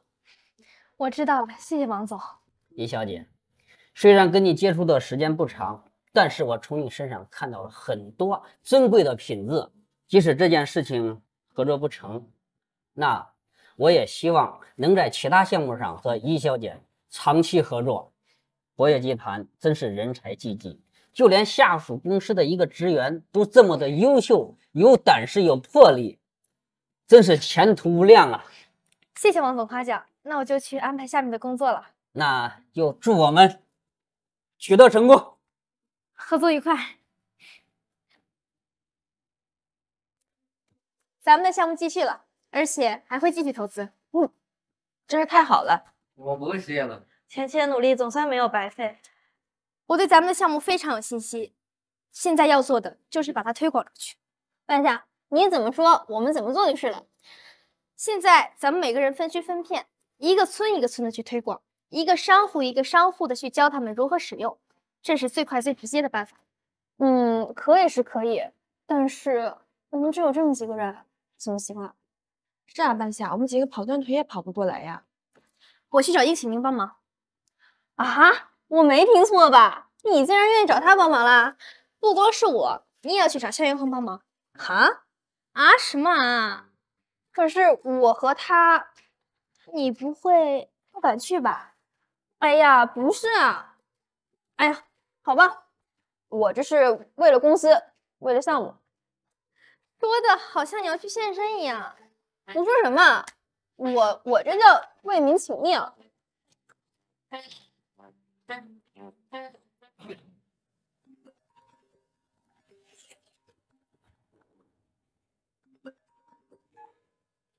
喂，怎么了？谢谢你啊，新的项目方案通过了。没事儿，这不是为了你啊。为了我也不介意呀，谁成功还不遇到几个贵人？怎么了？是咱们影强人是受了什么点拨？突然格局打开了？我需要你的帮忙。没事儿，尽管提。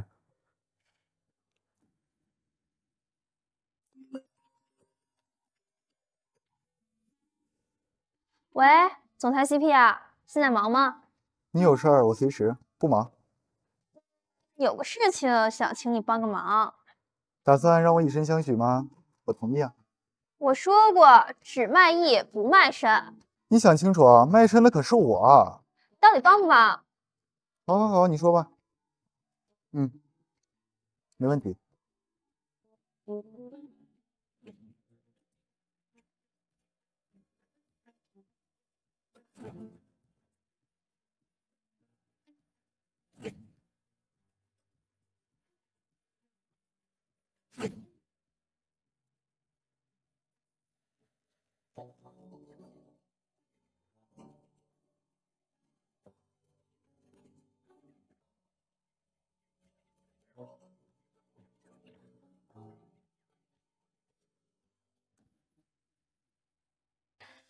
这段时间以来，项目运行非常成功，使用人数上线率直线上升。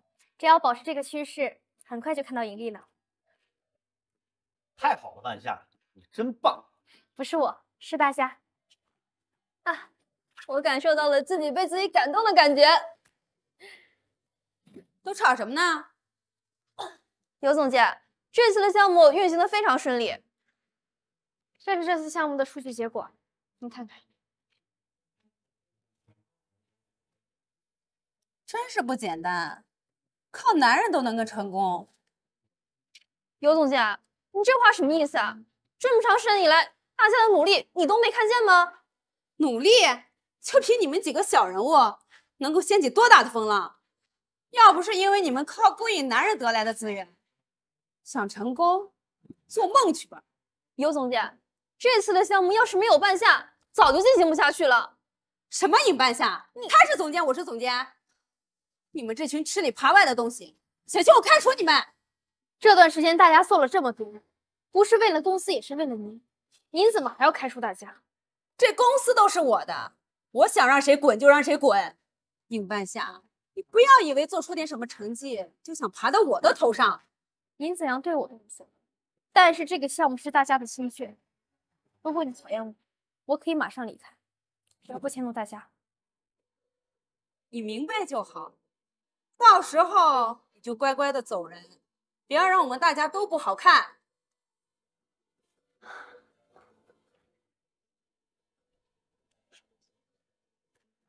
这什么人啊，简直不可理喻！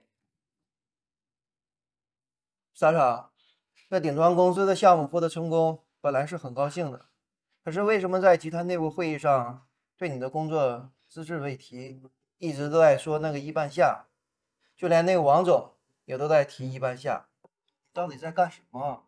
爸爸，都怪那个尹半夏，是他勾引启明哥，让他眼里全是那个骗人，根本都看不到我。就是，你还不知道吧？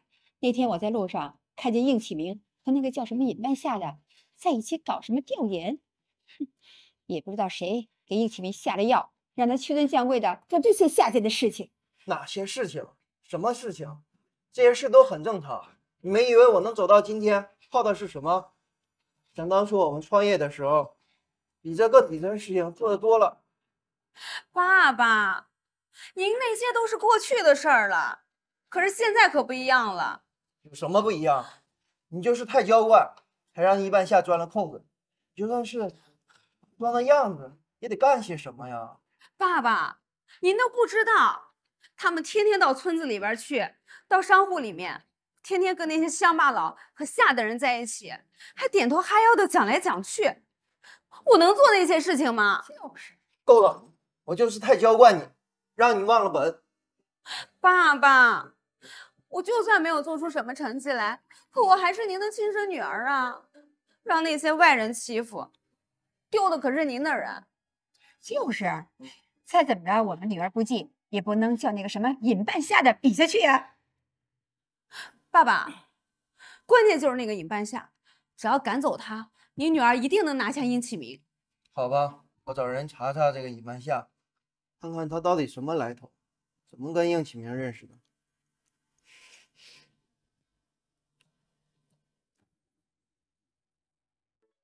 应总，王总来了。应总，哎，向总也在呀。咱们市两大青年才俊都在这里，真是难得呀。王总您过奖了，您今天来有什么事儿？咱们乡村振兴这个项目上线运行的非常好，反馈也特别好。我想咱们要借此机会加一把火，顺势而上。好巧，我和向总也正在商量此事呢。哦，看来我还是晚了一步啊。哎，不晚，恰逢其时。好，那两位是怎么考虑的？我们打算开一次大型的庆功宴，还有新闻发布会，壮大我们项目的声势，扩大我们的项目的影响力，让更多人知道。我们还打算在各大网络平台上去推广这个项目，不仅仅是推广项目，更是要把项目的意义宣传出来，让大家都知道，我们不仅仅是一个平台，更是一个加速乡村振兴、为民谋福的社会项目。太好了，我来之前也是这么打算的。作为这个项目的牵头方，我们公司决定专门成立乡村振兴项目部，把这个项目做大做强，以此为主线，全面推广，全面开花。王总，您真的是慧眼识珠，抢占商机啊！我这也是顺势而上，可比不上你们两位的胆识和魄力。哎，对了，咱这个庆功发布会的时间定了吗？越快越好，打算这周。我们现在就去下手去准备一下啊，应总。我们公司这个尹文夏小姐可是能力非凡呐，我建议到时候把它作为这个项目的品牌形象代言人，用明星 IP 的人设打造出来，这样效果会更好，更动人。这点非常好啊，王总，您果然是眼光敏锐啊。我讲了，我可抵不上应种运筹帷幄、掌控大局的能力啊，但是这点锦上添花的能力我还是有的。好，那我们现在就去吧。那我就不打扰两位了啊，我还有其他事情。去送一下王总。夏，听说啊，公司要开庆功宴，邀请了好多社会名流，好像还有电视台呢。跟咱们有什么关系？真要算的话，还得总监去。你们明白就好。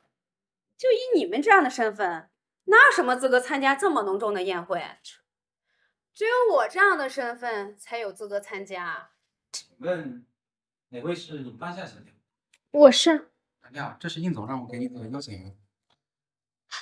半夏，你也能参加庆功宴了。你有什么资格参加这样的宴会？这一定是你靠下三滥手段得来的。哎，刘总监，我可提醒你，这个可是应启明应总亲自派人送来的，这你要是给撕了，怕是不好交代吧？你们这群吃里扒外的东西！我也是圆圆。我是。哎，你好，这是向云恒向总让我给您送过来的邀请函。太好了，圆圆，你也能参加了。什么？你也能参加庆功宴？这是龙翔集团送来的。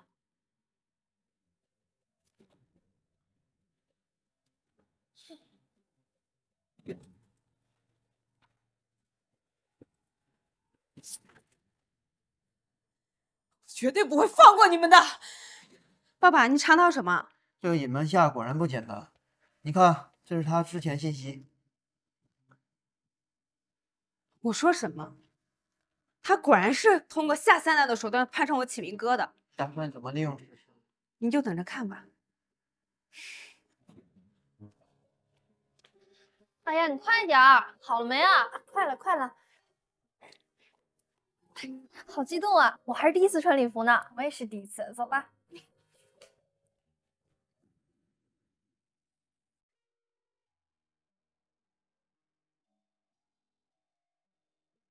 你好，请问两位之前有预定吗？你好，这是之前我们在店里定制的服装，今天来试装。好的，两位请稍等。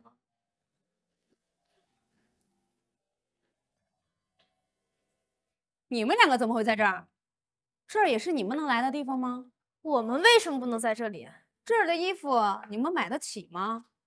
经理，经理，刘小姐，你有什么事吗？咱们时装店是已经没有标准了吗？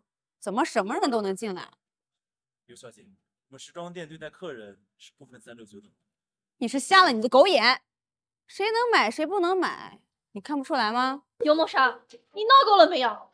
你怎么对所有人都一样？别以为你有几个臭钱就了不起。这世界上比你有钱的多的是，难道他们也可以这样把你们踩在脚下吗？你有什么资格在这儿跟我说话？你要是真有自知之明，就不应该到这儿来。毕竟人家的服务也是要讲性价比的，好不好？莎莎，这就是你提起的尹半夏，哼，看着就一股穷酸样。难道你们有钱就可以这么不尊重人吗？我对他们最大的尊重就是来这儿消费，让他们有钱可赚。你呢？你能给他们什么？和颜悦色的客气吗？哼，笑话。这是最新款吗？这是最新款吗？我要试一下。但这件衣服是尹小姐的，她之前来我们店里定制的。什么？你们不会搞错了吧？她怎么可能来这里订衣服？但这件衣服的确是尹小姐之前来店里订的。我不管，这件衣服我要定了。你要是敢不给我，小心我让你们做不成生意。没事，经理，尤小姐想穿就让她穿吧。半夏，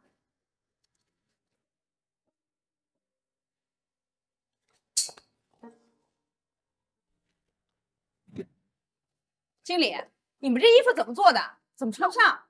这件衣服是设计师专门按照尹小姐的身材量身定制的，不是随便什么人都能穿得进去的。你在说什么？怎么敢这么说？莎莎，算了，咱们走吧。尹半夏，不会放过你的。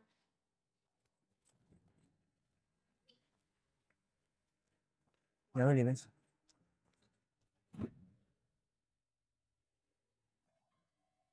坐吧。哎呀，你是谁呀？找我干嘛？我是谁不重要，关键是我们俩都有共同的敌人。哎，我可没心思掺和你们那些破事儿。是吗？尹半夏让你如此没有脸面，你还能咽得下这口气？我可是听说你在村子里都混不下去了。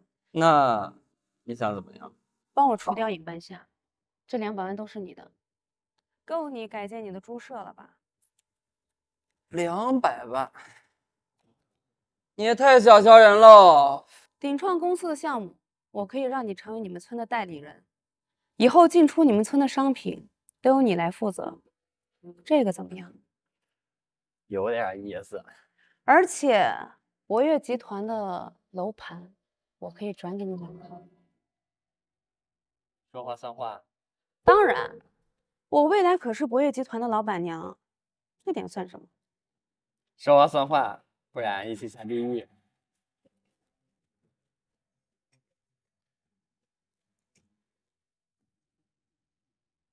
非常感谢大家的到来。今天是我们鼎创公司和博悦集团、龙翔集团联合开发的乡村振兴项目的庆功会。这个项目从运行至今，已经直接服务乡村农户达到了5000多户。农民辛勤耕耘的果实直接送到了千家万户当中，不单直接增加了农民的收入，带动了乡村的经济，更让城市和乡村紧密的连接了起来，实现了共同富裕、共同发展的大好局面。下面让我们用热烈的掌声，有请这个项目的核心负责人博悦集团董事长应启明先生上台讲话。应启明，感谢大家的到来，承蒙大家的厚爱，博悦集团从成立以来，一直将企业发展、社会发展融入到国家之中，以3养服务为国家、社会、经济做出了巨大的贡献。希望我们以后向阳而生，共赴美好的明天。接下来我要为大家隆重地介绍一个人，没有这个人的努力，我们的项目就没办法进行扭转性的局势。这个人就是我们乡村建设的总负责人尹半夏女士，让我们大家掌声欢迎她。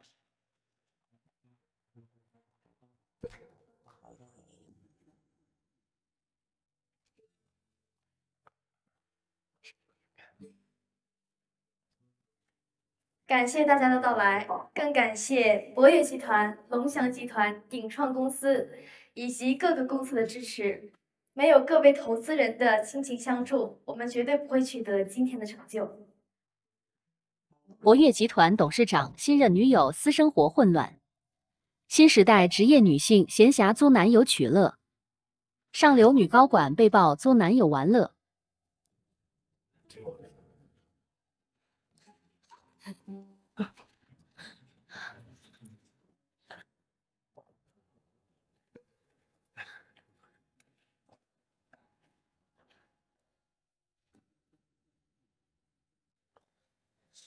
尹半夏，原形毕露了吧？你以为你做的那些恶心的事情就没人知道吗？装什么纯情高知女性？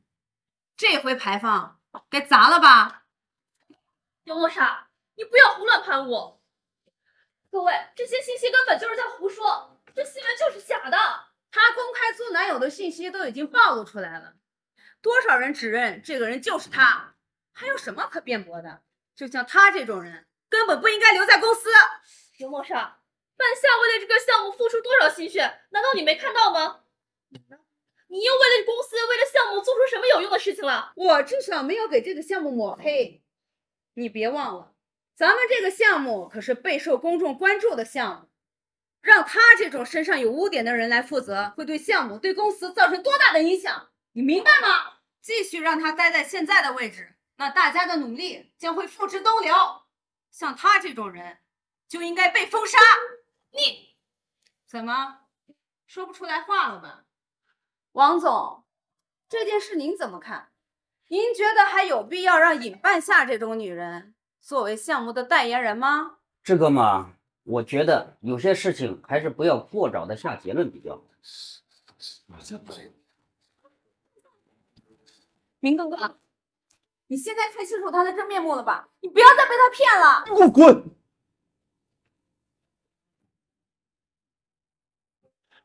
哎，你现在应该马上在所有人面前为半夏做些什么。可是，半夏她……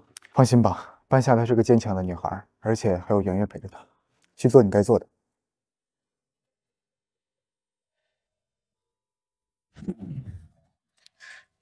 明哥哥，我就知道你一定会想明白的，我才是你最信任的。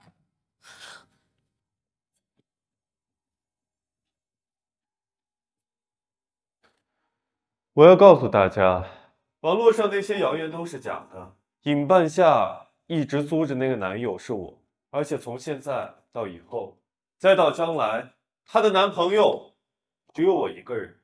还有这个项目会一直进行下去，负责人也一定会是尹半夏。明哥哥，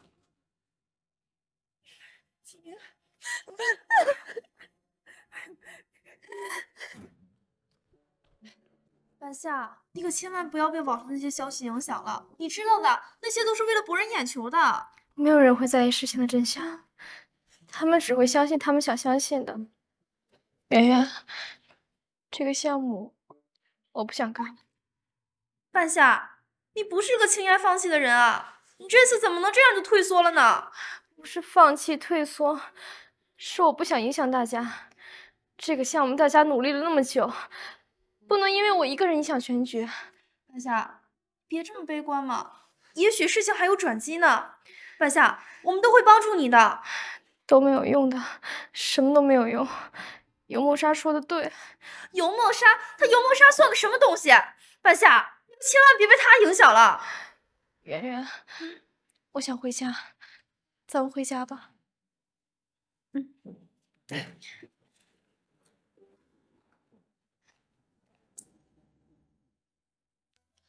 高跟鞋痛死了！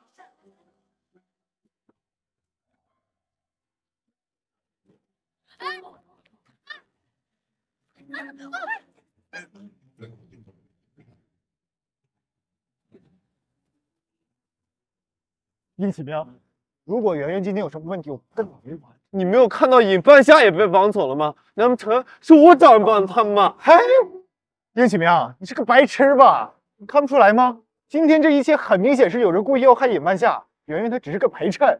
好了好了好了，你先报警行不行？我知道是谁做的。喂喂，110吗？查一下尤梦莎最近都在做什么，接触了什么人，快，现在！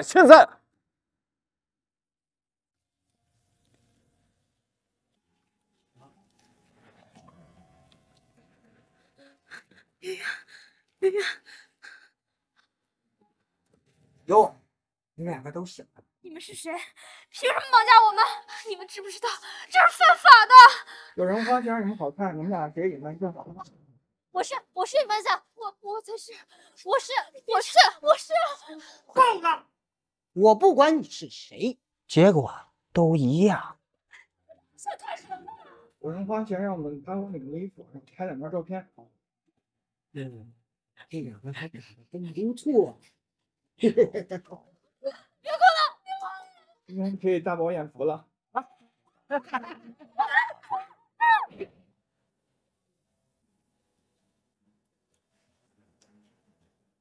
宁总，查到了，尤梦莎和吕晓峰接触过。尤梦莎以项目资金的名义取走了200万，可是现在这200万的实际使用人是吕晓峰。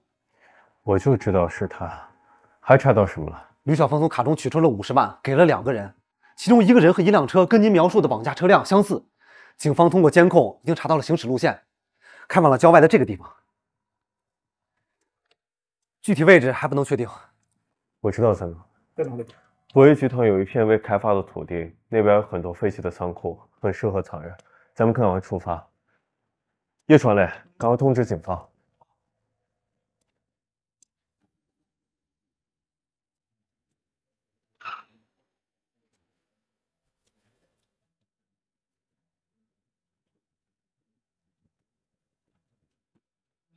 你们两个去那边看看，一个都不许放过。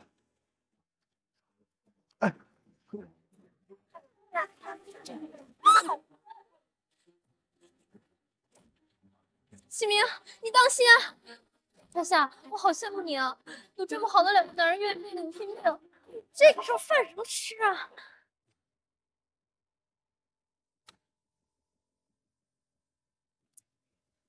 没事吧？没事，你没受伤吧？没事，警察一会儿就来了。没受伤吧？我没事。你的手，一点小伤，没事。他们人呢？没事，不管了，咱们先走。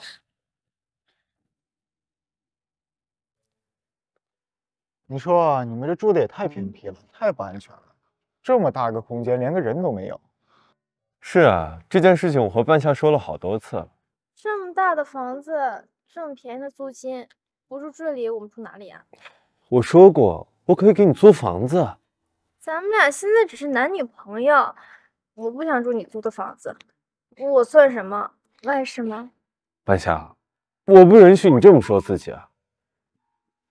哎，要我说，你跟我回家住吧，我们家那么大，足够两个人住了。啊，我说过，只卖艺，不卖身。哎，我都替你受伤了，你怎么还说这样的话？那就是不卖艺，不卖身。你不会和你的好姐妹一样嫌弃我的身份吧？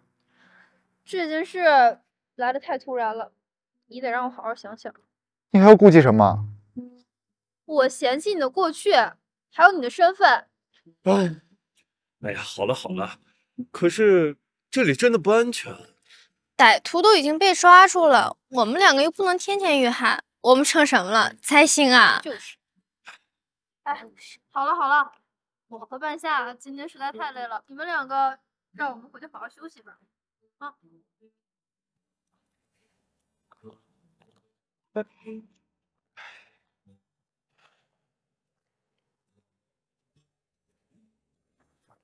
喂，今天晚上守在影半下的楼下，寸步不离，听到没？找两个人保护好这里的人。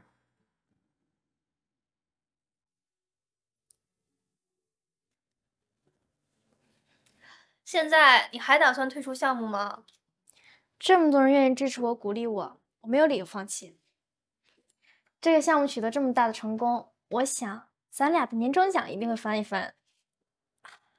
我好像闻到了钱的味道，到时候咱们俩就可以贷款买套小房子。你不是打算跟你明哥哥一起买房子吗？和他，你让我和他，他要和我一起付多少首付才算不侮辱他？你让他付首付，就是在侮辱他。这被别人知道了，他会被骂渣男的。圆圆，你是我的亲人，是我的娘家人。我想有一天，当我和应启明吵架的时候，一气之下冲出家门，可以有一个随时随地落脚的地方，那个地方就是你和我的家。那以后我和向云恒也这样。看来你打算接受他啦。这个世界上有人愿意养你，有人愿意给你花钱，但愿意为你拼命的只有3种人。一种呢是你给了他很大好处的人，就像刚才那些歹徒；一种啊是你的父母；最后一种就是真正爱你的人。应总，那2个歹徒把所有的罪责都揽在自己身上了。这吕晓峰说这200万是找许媛媛借的，给了歹徒50万，可是歹徒却说这50万是给李晓峰他们家拉猪肉的货款。这个有梦莎，别的干不好，这个倒是很才好。应总，要不把尤梦莎给撤下来？不行，如果此时把尤梦莎撤下来的话，媒体一定会捕风捉影，说尹半夏挟私报复。这样，这件事情就先放一放，尤梦莎一定会露出马脚的。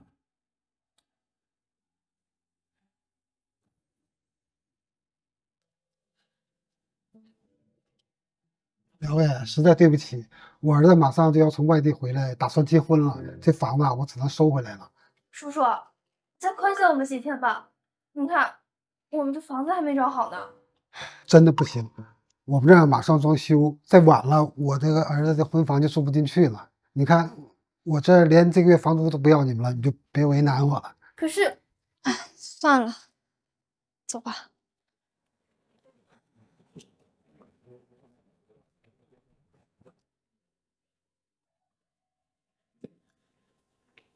这是房钱，3倍价格。谢谢。你确定这是咱们能租得起的房子吗？这地址就是这儿，没错啊，倒是离公司挺近的。2位就是尹半夏和许媛媛女士吧？哦，您好，我是房东，正等着你们呢。咱们进去看看房吧。来，欢迎2位。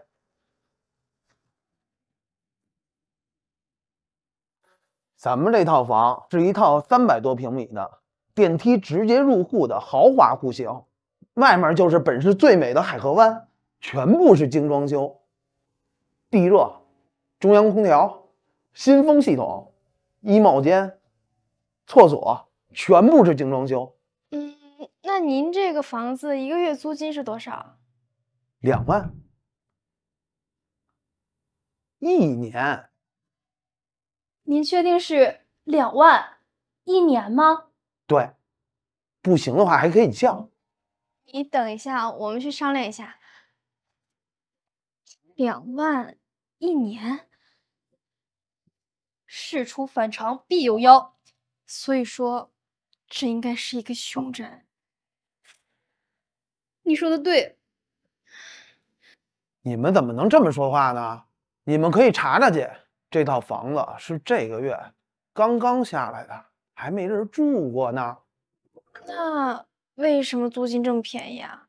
是这样，我儿子呀现在在国外定居了，让我过去的，我也不打算回来了，所以呢就希望找人帮我看房，长租，所以租金便宜。原来是这样，房东，那我们现在就签租房协议，我们给你1年的房租钱，哎，你可千万不能后悔啊！行。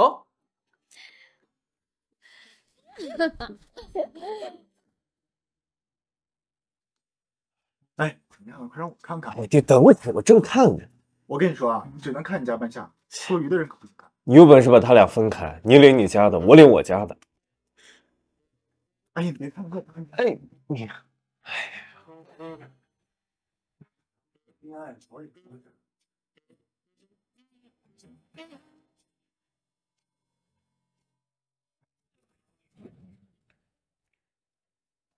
尹半夏，你还有脸回来？你就没有一点羞耻之心吗？公司并没有给我任何通知让我离职，我就还是公司的一员，我为什么要离开？尤总监，应启明可是公开说了，这个项目继续由半夏负责，你让半夏离开了，项目如何继续啊？你都已经臭大街了，这个项目在你手里只会影响项目的形象，你怎么还敢站在这里？你要是真的为了这个项目好，就应该自己主动离开。该离开的是你，不是我。我是集团任命的公司总监，我爸爸是集团的股东，就算是应启明想要动我，也得看看我爸爸的面子。是你这种人想动就能动得了的吗？看来你也承认你到今天的位置跟你的能力毫无关系了。不好意思，我的背景和人脉就是我的能力，是你这种人努力一辈子都得不到的。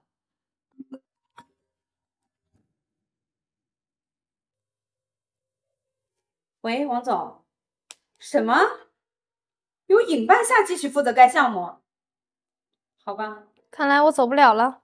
半夏，你看，网上全是关于你的消息，又是那些不堪入目的消息吧？半夏，这可都是你为了乡村学校上课捐款的消息，有你上课的视频，还有村长和村民的视频。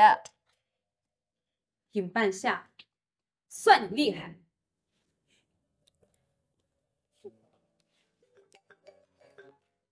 喂，怎么样？网上宣传弄得如何？原来是你啊！那些都是小儿科，他们可以炒作，我们为什么不可以呢？你是有大心胸、大格局的男人。那就以身相许吧。再忙，再见。半夏是向云恒，知道了，替我谢谢向云恒。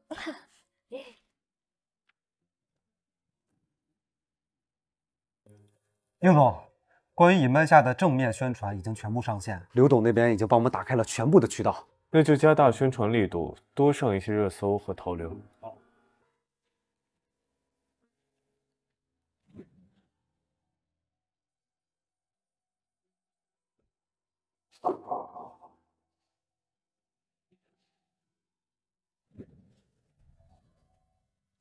最近北原公司在商界可是大放异彩啊！不知尤总今日前来有何贵干呢？跟你们谈个合作。有，你们的项目我们可求之不得呀！你们策划实施的乡村振兴项目，多少投资者都想参与。我也跟应总说了好几回，可是现在，哎，插手都插不进去了。干嘛非得合作？自己单干岂不是更有利可图？尤总的意思是，这是关于这个项目所有的资料，只要你拿着它，就可以复制一个同样的东西。只要在渠道方面你们减少利润点，各种资源就会涌向你们，到时候就不是你们求着博越集团了。这北原公司不也是博越集团的下属公司吗？怎么？旭总是不感兴趣，还是没有这个胆量？尤总，明人不说暗话，您不妨把这些都说清楚，咱们也双方都比较安心。说明白点，我就是想要这个项目破产。那咱们就一言为定。这个话应该我说吧？到时候项目5%的股份可说定了。只要有利可图，明码标价，一切都不是问题。合作愉快，合作愉快。这是哪里来的？他们所有的模式都和咱们一样，甚至连网站都几乎一样。半夏，这是抄袭，是剽窃。一种模式成功了，就有无数几乎相同的模式出来。网络就是这样，我们避免不了。可是这也太相似了，就连平台、渠道，甚至消费模式都和我们几乎完全一样。就算是模仿，这也太快了。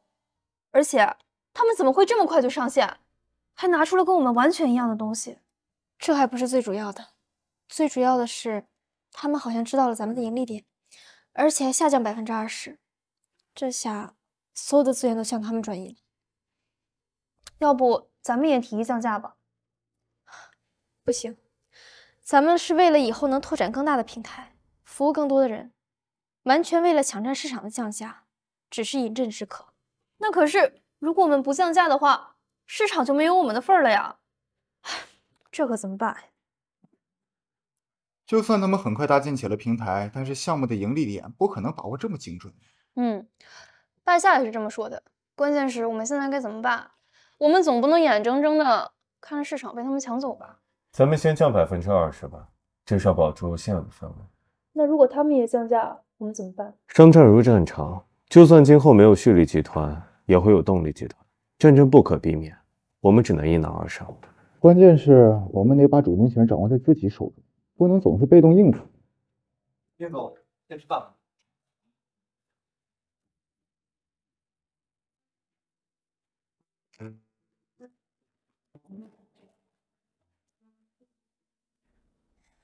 叶助理，怎么了，小姐？这盘青菜多少钱？58。我自己做的话，可能连10块都不到。这是集团标准，应总制的所有东西都是来自有机农产品基地，成本自然高一些。我想到了，圆圆，你跟我们公司啊？这真是哎。女强人果然是女强人啊！我就说啊，不能让他们住离公司这么近的地方。哎，半夏，我想了一下，既然旭日集团走低端模式，我们就走高端模式。你什么意思啊？餐厅里面的青菜可以卖到58一份，我们可以将乡村里面的蔬菜分成高中低档次，我们主打高中端，这样产品单价高了，而且我们不用降价，避开了低价竞争。可是半夏，你有没有想过，如果这样的话，我们就需要让乡村一端的农户自行分类，让他们把自己的产品分成不同的档次。是啊，看来我们得再扫一遍乡村了。我们需要帮助。现在就办。圆圆，这次新的方案怎么样？效果非常好。我们的农户产品进行了分级分类，产品附加值增加了，虽然价格提高了，但是销量却比以前更高了。而且我们的产品得到了很多中产以及高端人士的认可，利润自然就提高了。那低端模式呢？在低端模式这块，我们和旭利集团保持一个持平的状态，但是因为我们进行了农产品的分级分类，我们最高端的产品销量很高，利润自然也就上来了，所以也就抵消了。这次我们的最大动力来自农户一代，农民们本来使用这些上网程序就很困难，我们可是投入了一大批人力、财力、物力，才教他们如何使用。旭利集团走的是低价模式，当然支撑不了这么大的前期投入。那这次我们又赢了一回，半夏。你可真是个商业天才！尹班夏这是又立大功啊！活跃集团真是人才辈出，尹班夏真是我们应总的福将和贤内助啊！我也没有想到他这次可以这么快找到解决办法。王总，我们这次来呢，我和应总已经提前商量过了。目前我们这个项目已经相对成熟，我们打算再接再厉，推广到其他地方。这是好事啊！不过是不是有些操之过急呢？等这个项目在本市稳定下来，产生利润之后，我们再去推广呢？这件事情我想过，但有了旭日集团那件事之后，我就觉得，如果我们不抢占先机的话，再进市场恐怕就迟。还有一件事情，这次旭日集团能够在这么短的时间内上市和我们几乎相同的项目，此事必有蹊跷。我想应该是我们内部出现了问题，必须得严重彻查。不然到时候到了别的城市，还会出现相同的情况。那好，那我回去马上组织自查一下。你打算让公司的项目和旭利集团的项目合并？旭利集团又降价了。乡村振兴项目不仅仅包括商户和农户两端，这中间还有很多依托这个项目生活的从业者。旭利集团这样盲目降价，无非是将成本都转移到了从业者身上。这种杀鸡取卵的行为，无非就是在扰乱市场。不如我们坐下谈一谈，合作共赢。那你找我来是想怎样？让我出面跟集团提议，这样的好事你会让给我？我从来就没有把你当成敌人。北元公司的总监还是你，只要你能真心为了公司着想，谁去说都无所谓。好吧，这件事我会去说的。希望你以后能真心为了公司着想。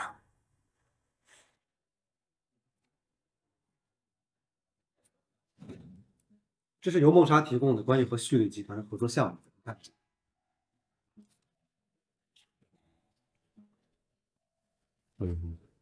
想法不错。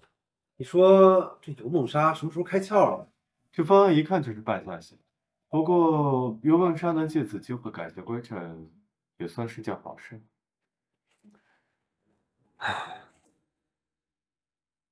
没想到应董事长亲自出马过来谈判，我曾经多次找到咱们集团，都被你应董一一婉拒了。徐总，咱们今天是过来谈生意的。俗话说得好，生意场上没有永远的敌人，只有永远的利益，不是吗？我们大概算了一下，您集团在这个项目的占有率不到20%，而且都是中低端，利润也不高。北元公司和鼎创公司可以将您集团这个项目合并过来，就算是增资入股，我们可以给你10%的股份。10%？你也太小看我们旭利集团了。徐总，10%并不少。您看似市场占有率在20%，可是因为你们不断压低价格的缘故，几乎没有利润空间了。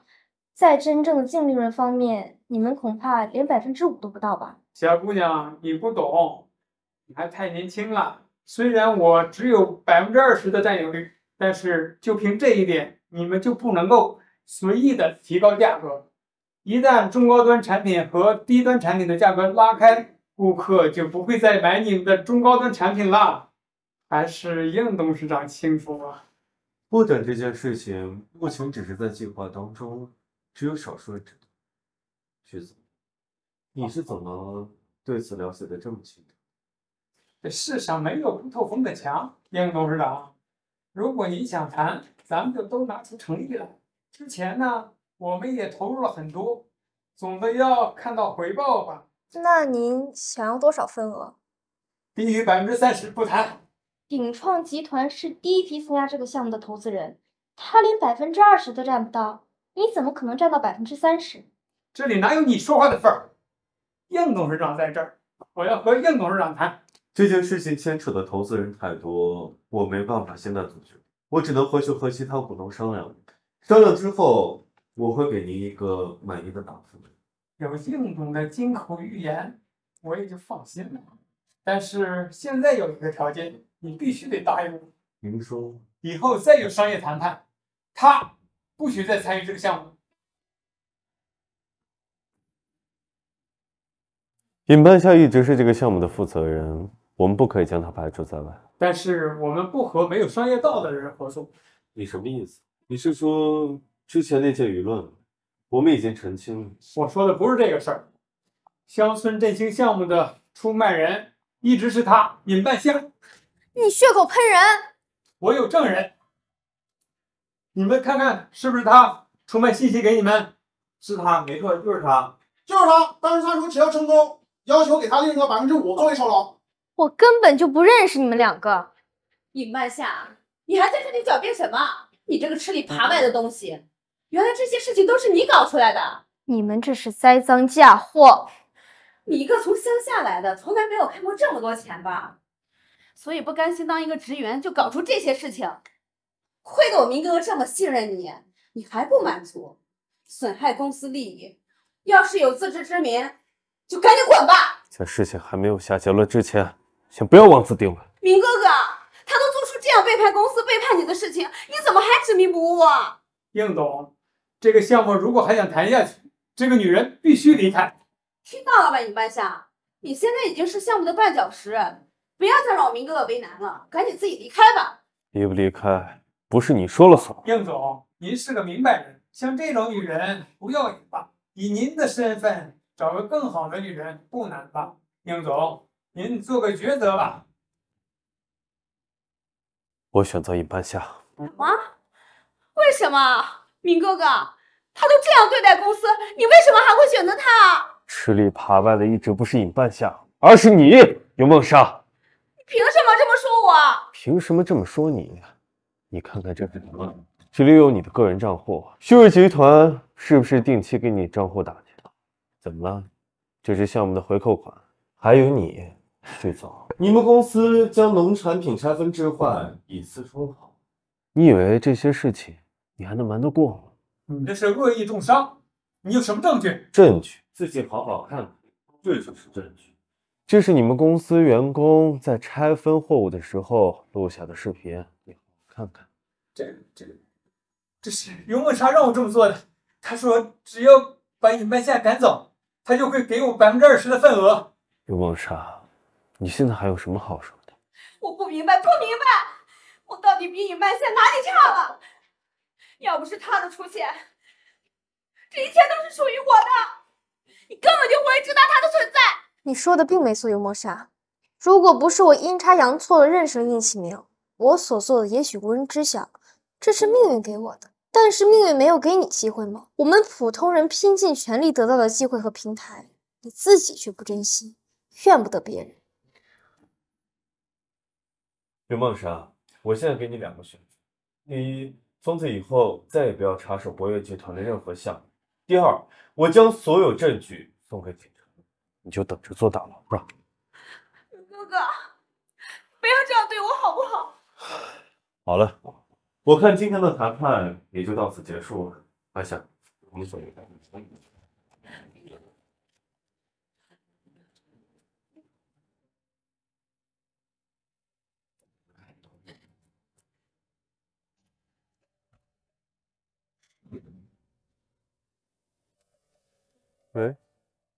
奶奶，奶奶，您什么时候回来？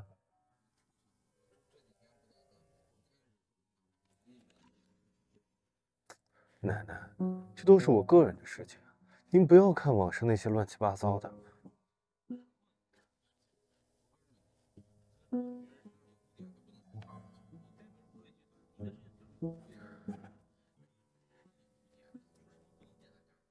奶奶。什么？奶奶回来了？哦，奶奶，她刚从国外回来。要我们一起看看她呀？先不用了，奶奶她刚回来，需要休息。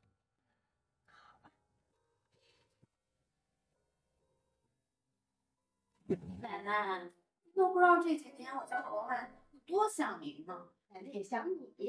尤梦莎，你怎么在这？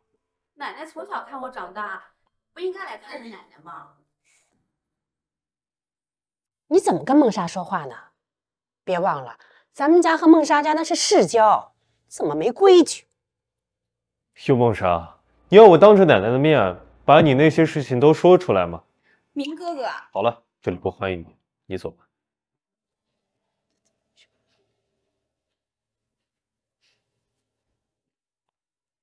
怎么能这么对待人家梦莎？我怎么教你的呀？奶奶，您听我说，梦莎真的做出这么糊涂的事情来？千真万确。就算是这样，也并不代表那个尹半夏可以入我的家门。奶奶，您对半夏有偏见。是你太年轻了，奶奶这么大岁数了，什么人什么事没见过？哪个正经人家的女孩子能上网租男友？也许呀，这就是她事先预谋的。奶奶，您误会大了。你就听奶奶的，赶快跟那个尹半夏划清界限。好了，奶奶，我的事情不用您操心了，我还有事儿，我先走了。哎呀，这孩子，不用管我，该忙什么你就忙什么去吧。可是您这么大岁数了，确定不坐车吗？说谁老呢？说谁老呢？没有。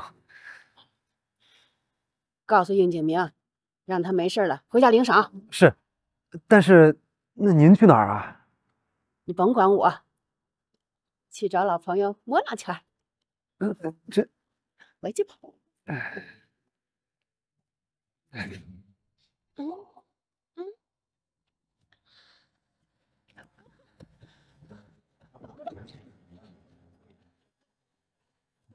你这怎么下不出来？这年头，咱们不要我没懂。老人家，你没事吧？你怎么样？奶奶，老人家脸色好差，快送医院吧。对，我现在就打120。啊，喂120吗？对，这里有个老奶奶晕倒了。医生，老人是心律不齐，现在已经没什么事儿了，还需要再住院观察2天。那我们能进去看看老人家吗？可以，去吧。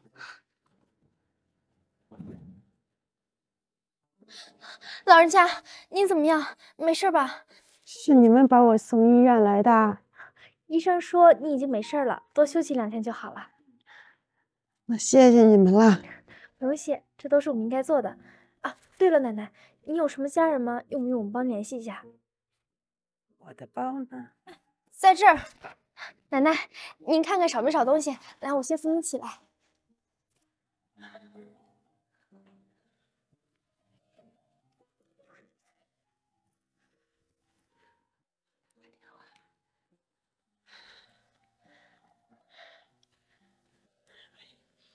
明明啊，我在医院呢，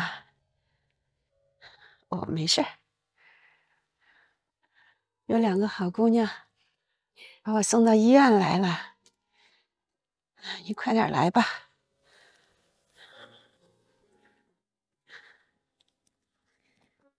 没事啊，奶奶。哎，这钱呀，你们拿着，谢谢你们的好心啦。奶奶，这个您收着，我们不能要。拿着吧，这都是我们应该做的。奶奶，不管是谁都会这么做的。你们2个真是好姑娘。奶奶，奶奶，啊，明明，请您。你们2个认识啊。